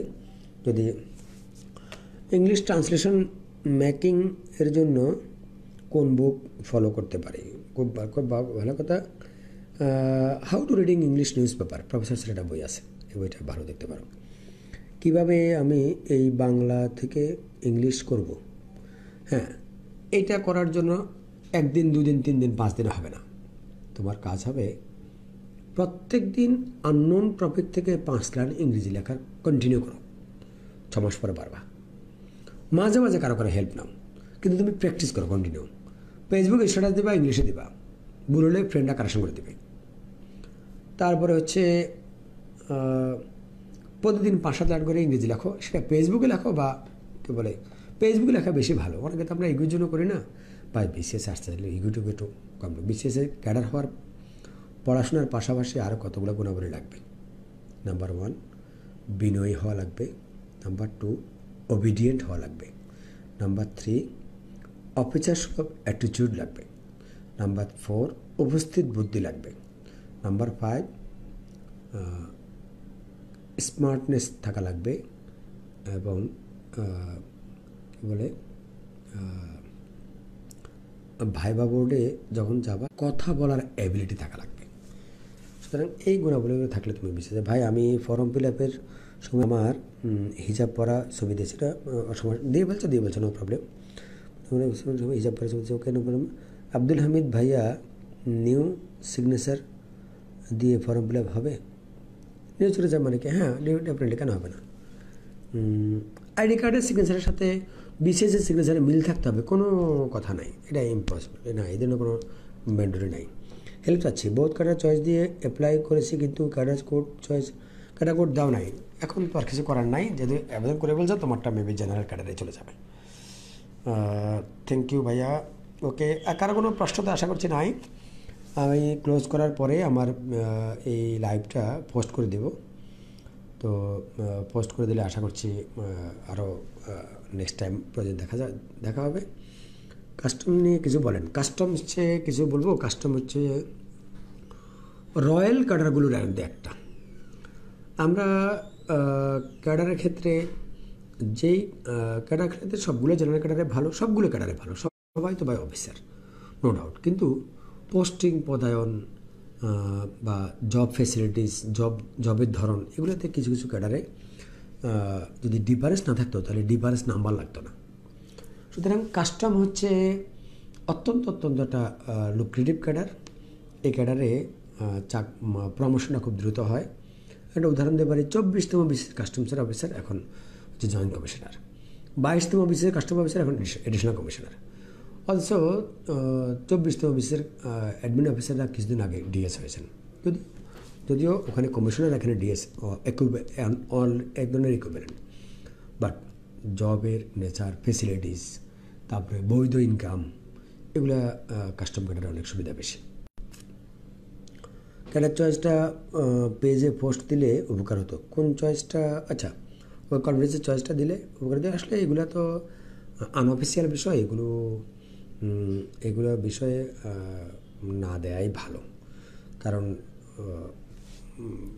আমরা তো ভাই কমার্শিয়াল প্রতিষ্ঠান, কোচিং সেন্টার কেউ পছন্দ করে না, গভর্নমেন্ট কোচিং দেখতেই পারে না। সুতরাং এগুলো দিয়ে কোনো বিব্রতকর অবস্থায় পড়ি। ভাইয়া একটা কথা বললে, সরি চলে গেছে আবার, তো দেখি আমি পড়াবলে হিসেব না। ভাইয়া একটা কথা বললে একটু বলে উপকৃত হতাম। ধূপকর্মের সাক্ষর কথাগুলো তো পড়তে পারছি না, আবার ক্যাডার নেই, প্লিজ কিছু বলুন। Engineer, police, fourth choice. আমার কমেন্টের অ্যান্সার আশা করছি। কী কমেন্ট? ভাই পড়া মনে থাকে না, কী করতাম? পড়া মনে না থাকলে রাত্রে ঘুমিয়ে সকালবেলা পড়ো। Sir ফরমের sequence কীগুলো? এটা ভাই এত দ্রুত চলে গেলে আমি কেমন পড়বো? ফিমেল ভাইয়া যারা ডিগ্রি পাস করছে, করে মাস্টার্স করেছে, তারা তাহলে কি জেনারেল ছাড়া কিছু যেতে পারবে না? পারবে না। ফাইনাল মডেল টেস্ট কবে থেকে? ফাইনাল মডেল বহুত দেরি। ফাইনাল মডেল টেস্ট কোচিং সেন্টারে দিয়ে লাভ নাই। মডেল টেস্ট 2টা দেওয়া 10টা দেওয়া একই কথা। বিষয়ভিত্তিক পরীক্ষা দিতে পারো। ভাই সালাম নেবেন। আসসালামু আলাইকুম। ওয়ালাইকুম আসসালাম। মামলা বিষয়ক সকল সমস্যার ব্যাখ্যা দেন। মামলা বিষয়ক সমস্যার কথা হচ্ছে, কোনো প্রার্থীর যদি কোনো ধরনের মামলা থাকে, সেটা এখন না, আগে মামলা, এখন মামলা, ক্যাডারে জয়েন করার আগ পর্যন্ত কোনো মামলা থাকে, মামলা চলমান অবস্থায় প্রার্থী বিসিএসে জয়েন করতে পারবে না। সুতরাং মামলা থেকে অব্যাহতি অথবা মামলা উভয় পক্ষের মিউচুয়ালের মধ্যে মামলা উইথড্র, এর কোনো বিকল্প না। ইঞ্জিনিয়ার ক্যাডার নিয়ে কিছু বলুন ভাই। ইঞ্জিনিয়ার যারা, আমি আবার বলছি, ডাক্তার, ইঞ্জিনিয়ার, ভেটেরিনারি, এগ্রিকালচার, অর্থাৎ যারা টেকনিক্যাল ক্যাডার, ফিশারিজ, তারা police, admin, police, custom, audit, এই 3-4টা চাকরির পরে নিজেরটা দেওয়া ভালো। কারণ ভাইভাতে আপনাকে একটা কোশ্চেন করবে যে গভর্নমেন্ট পাবলিক ইউনিভার্সিটি থেকে তুমি ইঞ্জিনিয়ারিং পাস করেছো, ডাক্তারি পাস করেছো, তাহলে তুমি কেন এখন মেশিন হতে চাও? তাহলে ডাক্তারি কারা করবে? অনেকেই প্রশ্নটা করে। এটা যৌক্তিকও। আপনি ডাক্তার হয়েছেন কেন? মেশিন হওয়ার জন্য। আপনি ইঞ্জিনিয়ার হয়েছেন কি মেশিন হওয়ার জন্য? তাহলে আপনি তখন বলতে পারবেন যে স্যার আমি আমার সাবজেক্টটাকেও অবহেলা করিনি, কাছাকাছি রাখছি। স্যার ইংলিশ সাবজেক্ট কত নাম্বার সাবজেক্ট দেওয়া যায়? বুঝি নাই। ইংলিশ, ইংলিশটা এটা একটা ডিফিকাল্ট কোশ্চেন। এটা পার্সোনালি অ্যান্সার দিলে ভালো। আমার মতে সবগুলো জেনারেল টেকনিক্যাল নিজের সাবজেক্টটা সবার পরে দেয় ভালো এডুকেশন ক্যাডারের ক্ষেত্রে। তবে ইংলিশ 7-8 নম্বর দিলেও সমস্যা নাই। ট্যাক্স বা আনসার ক্যাডার পরে দিতে পারো। 41-এর আগাম কিছু বলেন। ইয়েস, 41 তবে যারা বিশেষ কনফিডেন্সে ভর্তি হবে তাদের জন্য কিছু বলি। কনফিডেন্সের নভেম্বর মাসের 1 তারিখ থেকে 41তম বিসিএসে ভর্তির আমরা কার্যক্রম শুরু করেছি। ডিসেম্বর 1 তারিখ থেকে ক্লাস দিব আশা করছি। সব ব্রাঞ্চ হয়তো ডিসেম্বর থেকে নাও শুরু হতে পারে। তো 1 বছর 1.5 বছর পড়াবো, খালি কোচিং করতে থাকবা, কিন্তু 1.5 বছর 3 বছর করলেও পাস করবা না। সো অনেক কোচিং না করে পরিকল্পিত পড়াশোনা করবা। প্রথম 6 মাস লিখিত পরীক্ষার সিলেবাসের 50% কমপ্লিট, প্রিলিমিনারি পরীক্ষার 25% শুধু হয়ে যাবে। আর সার্কুলারের পরে বা কনফিডেন্সের সাবজেক্টে পরীক্ষার পরে প্রিলিমিনারির জন্য পড়াশোনা করবে, অ্যাবসলিউটলি প্রিলি। তাহলে প্রথমবার ক্যাডার হবে। Honours second year, third year যদি কেউ থেকে থাকো, কোচিংয়ে ভর্তি হওয়ার প্রয়োজন নাই। অনেক কোচিং সেন্টার দেখেছি আমি অনার্স থার্ড ইয়ারের জন্য সেমিনার করে, অ্যাবসলিউটলি পাও, বাণিজ্যিক উদ্দেশ্যে। এগুলো শুধুমাত্র টাকা কামানোর ধান্দা। আমার মনে হয় অনার্স থার্ড ইয়ারের ছেলেমেয়েদের কোচিংয়ে ভর্তি হওয়া কোনোভাবেই যৌক্তিক নয়। সে প্রতিদিন একটা পত্রিকা কলাম পড়বে, সে প্রতিদিন মাসে একটা ডেলি লিস্টের পেপার নিয়ে প্রতিদিন 30 মিনিট ডেলি লিস্টের পেপার পড়বে, অর্থসহ বুঝে পড়বে, এবং সে 8, 9, 10-এর গণিতগুলো করবে। সে প্রতিদিন 5 লাইন করে শুদ্ধ ইংরেজি লেখার চেষ্টা করবে। সে 9, 10 এবং ইন্টারমিডিয়েট কিছু টেক্সট বই পড়বে। 1 বছরে কাজটা করুক, প্রথমবার ক্যাডার হবে, কোচিং করুক বা না করুক। সুতরাং অনার্স থার্ড ইয়ারে কেউ কোচিংয়ে ভর্তিতে আসবে না। কনফিডেন্সের অফিসগুলোতে নির্দেশ দেওয়া আছে, অনার্স থার্ড ইয়ারে কোনো প্রার্থী আসলে তাকে আধা ঘন্টা কাউন্সিলিং করে ফেরত দেবে, ভর্তি করাবে না। ভাই ব্যবসা করার জন্য কোচিংটা খুলছি, কিন্তু একেবারে উলঙ্গ ব্যবসা করতে চাই না। অডিট, কাস্টম, অডিটের মহা হিসাব রক্ষক ও নিয়ন্ত্রক, এটার সর্বোচ্চ পোস্ট, এটা সাংবিধানিক একটা পদ। এই ক্যাডারে জয়নিং পোস্ট হচ্ছেন সহকারী মহাসব রক্ষক ও নিয়ন্ত্রক, এই চাকরি বয়স 5 থেকে 5 বছর থেকে 6 বছর হলেই ডিডি, ডেপুটি কী বলে কন্ট্রোলার ইন জেনারেল। এটা অনেক ভালো একটা পোস্ট এবং অনেক পাওয়ারফুল। সাধারণত এই ক্যাডারে পাওয়ার দেখানো হয় অফিসারদের ক্ষেত্রে। সো এটা জনতার অফিসার ওনারা নয়, ওনারা অফিসারদের অফিসার। একটা কাজের একটা উদাহরণ দিই। সরকারের বাজেটের অর্থ যেখানে যেখানে যাবে, অডিট সেখানে সেখানে অডিট করবে, কথা শেষ। মেয়েদের পুলিশ ক্যাডারে চয়েস, প্রথম চয়েস দিলে হ্যাঁ নো প্রবলেম, যার ড্রিম পুলিশ সেই পুলিশ দিলে। পুলিশ ক্যাডারে ওজন বেশি হলে কি সমস্যা? আরে ভাই 320 কেজি হলে সমস্যা নেই, ওই 60 দেয় 1 বছরে সব সাইজ করে ফেলবে। তারপরে হচ্ছে আপনাকে খুব সুন্দর লাগছে, থ্যাংক ইউ। আমার তো আর সুন্দর নাই ভাই, যে চোখের নিচে কালি ঢেলে পড়ে গেছে, গত 1 মাসের স্ট্রেস, কদিন রেস্ট নেওয়ার চেষ্টা করছি, তারপরে পারছি না। কে চয়েস নিয়ে কিছু বলুন। পুলিশ হচ্ছে একটা চার্মিং জব। আমার মনে হয় পুলিশ ক্যাডারের কোনো লোক জবের ক্ষেত্রে আনহ্যাপি না। এটা এমন একটা চাকরি, 1 বছরের ট্রেনিং করে আসার পরে 6 মাসের অ্যাটাচমেন্টের পরেই সরকার একটা গাড়ি দিবে, পোশাক পরা একটা বডিগার্ড দিবে। ভাই পোশাক পরা একটা বডিগার্ডের যে কী মূল্য, এটা আমরা যারা টুকটাক ব্যবসা করি আমরা জানি। সুতরাং বাংলাভাবে পোস্টিং ভালো খারাপের বিষয় অবশ্যই আছে। ভালো পোস্টিং পেলে অনেক পাওয়ারফুল জব। এবং অনেকে মনে করে পুলিশ ক্যাডারে নাকি সৎ থাকা যায় না। আমি ভাই অন্তত 20-30 জন অফিসারের নাম বলতে পারবো যারা অ্যাবসলিউটলি অনেস্ট। সুতরাং পুলিশ ক্যাডারে চাকরি করে সৎ থাকা যায় না, এগুলো নিচের দিকে হতে পারে, আমি জানি না। কিন্তু একজন এএসপি ইচ্ছা করে সৎ থাকতে পারবে না, অ্যাবসলিউটলি রং আইডিয়া। বহু এএসপি অফিসাররা বরং দুর্নীতিবাজ কম। দুর্নীতি পুলিশে যা হয় সেগুলো নিচের দিকে কিছু হয়, এবং পুলিশের বদনামও কিন্তু নিচের দিকের জন্যই। আমার মনে হয় না এএসপি লেভেলের উপরের দিকে অফিসাররা। আমি কদিন আগে আমাদের এই যে তেজগাঁও জোনের একজন তেজগাঁও জোনের ডিসি মহোদয় জনাব বিপ্লব সরকার স্যারের একটা ভিডিও আমার পেজে শেয়ার করেছি। স্যারের কথা হলো শুনে দেখিয়েন।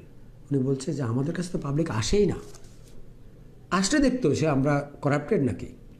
সুতরাং পুলিশে একজন এএসপি সাহেবের পক্ষে অনায়াসে অনেস্ট থাকা পসিবল, এবং আমরা এরকম অনেকগুলো দৃষ্টান্ত দেখেছিও। ভাই আমি তো মাস্টার্স পরীক্ষার জন্য মডেলটা দিতে পারছি না, বললাম না, সেটা কিছু করার নাই, ছুটি নেবা। মাস্টার্স পরীক্ষাতে কোনো ফাইন নেই। মাস্টার্স পরীক্ষা যারা দিচ্ছ তারা পরীক্ষা শেষ করে এসে অ্যাপ্লিকেশন দিয়ে দেবা, কোনো ফাইন হবে না ভাই। আচ্ছা ওকে, আর না আমরা অলরেডি 1.5-2 ঘন্টা 7টা থেকে শুরু করছি, এখন 9:15 বাজে, 1.5-2 ঘন্টা তো অলরেডি হয়ে গেছে। তো আমরা এবার একটু শেষ করি, আবার কথা হবে ইনশাল্লাহ কোনো বিষয়ে। যারা আমাকে মেসেঞ্জারে নক, আমি 41তম বিশেষ দিব একাডেমিক পড়ার ফাঁকে ফাঁকে কিছু পিলি পড়া, এই তো কথা বলছি ভাই 41তম বিশেষ দিবা। এখন থেকে প্ল্যান করে পড়ো। 41তম বিশেষের একটা উদাহরণ দিই। বাংলাদেশের সবচেয়ে উইক প্রার্থীকে আমার সামনে আমার কাছে নিয়ে আসো, আমি ওকে 1 বছর একটা জায়গায় পড়তে বসায় দেবো, দিনে 5 ঘন্টা করে স্টাডি করবে। যদি 41তম বিশেষে প্রথমবার জেনারেল ক্যাডার না পায় আমাকে বলবা। প্রার্থী যারা বিশেষ দিয়ে ব্যর্থ হয়, সে নিজেই ব্যর্থ হতে চায়, কার কি দোষ? ওকে, আরেকদিন কথা হবে। যারা আমাকে মেসেঞ্জারে নক করতে চাও তারা মেসেঞ্জারে নক করতে পারবা। প্রয়োজনীয় অ্যান্সার হলে আমি দেওয়ার চেষ্টা করব। তবে আমাকে মেসেঞ্জারে নক করলে, যেহেতু আমি স্পাম বক্সে থেকে যায়, সেক্ষেত্রে আমার কোনো একটা স্ট্যাটাসে কোনো একটা কমেন্ট লিখবা যে ভাইয়া আমি একটা মেসেজ দিয়েছি, একটু দেখবেন। ওকে, সবার জন্য শুভকামনা থাকলো। আশা করছি আরেকবার লাস্ট একটা রিভিউ করি। তুমি যেটা ড্রিম দেখছো সেটা তোমার ফার্স্ট চয়েস দিবা, সিকোয়েন্সটা ঠিক রাখবা। নাম্বার 2 হচ্ছে বোধ কাটার চয়েস দিলে এডুকেশন কার্ডটা সবার নিচে দিবা, বোধ কাটার চয়েস দিয়ে এডুকেশন সবার উপরে দিবা না। নাম্বার 3 হচ্ছে পড়াশোনা করবা হচ্ছে প্ল্যান করে। আমি বারবার প্ল্যান করে বলছি, কারণ প্ল্যান করবা ভুল হওয়ার কোনো সুযোগ নাই, প্ল্যান না করবা ভুল করবা। আর কোচিংয়ের কোনো শিক্ষককে আইডল করবা না, কেউ তোমার আইডল না। একটা কথা মনে রাখবা, কোচিংয়ের কোনো শিক্ষক তুমি ফেল করলে তোমাকে ফোন দিয়ে দুঃখ প্রকাশ করবে না, কোনো খবরও নেবে না। কোচিংয়ে যারা শিক্ষক তারা সম্মানের মানুষ, বিষয়ভিত্তিক পরামর্শ নেবে, কোনো আপত্তি নেই, কিন্তু সব ছাত্রীরা পরামর্শ চাইবে না। কোচিংয়ের শিক্ষকদের মুড়ি ধাবা না। তারপরে হচ্ছে শিক্ষককে দুনিয়া সব কিছু ভাববা না, নিজের ক্যারিয়ারটা কথা চিন্তা করবা। অনেকেই আমি দেখেছি অনেক কোচিংয়ের অনেক মাস্টারের মুরিদ, মানে উনি তুমি ফেল করলে উনি খুশি হবে, আবার ভর্তি হবে, আবার টাকা দেবা। সো এগুলো থেকে দূরে থাকো, নিজের বুদ্ধি বিবেচনায় কাজে লাগাও। প্রিলিমিনারি পরীক্ষার জন্য আমি ওই কয়েকটা 4টা কথা বলছি, ওগুলো আবার খেয়াল রাখবা। প্রথম পরীক্ষা ফার্স্ট হতে চাও না, পরের পরীক্ষা ফার্স্ট হতে চাও। প্রথম পরীক্ষা সব দাগাবো না, পরের পরীক্ষা সব লিখবা। প্রথম পরীক্ষা খাতা মেশিন কাটবে, পরের পরীক্ষা খাতা মানুষ কাটবে। আর প্রথম পরীক্ষার নাম্বার কোথাও কাজে লাগবে না, এগুলো মাথায় রেখে পড়াশোনা করবা। ওকে, সবাইকে ধন্যবাদ, আবার দেখা হবে ইনশাল্লাহ। Thank you. আমি আমার অফিসে বসেই লাইভটা করতেছি, তো আশা করছি আমার অফিসটা সবাইকে একটু দেখানোর চেষ্টা করি। এটা আমার অফিস।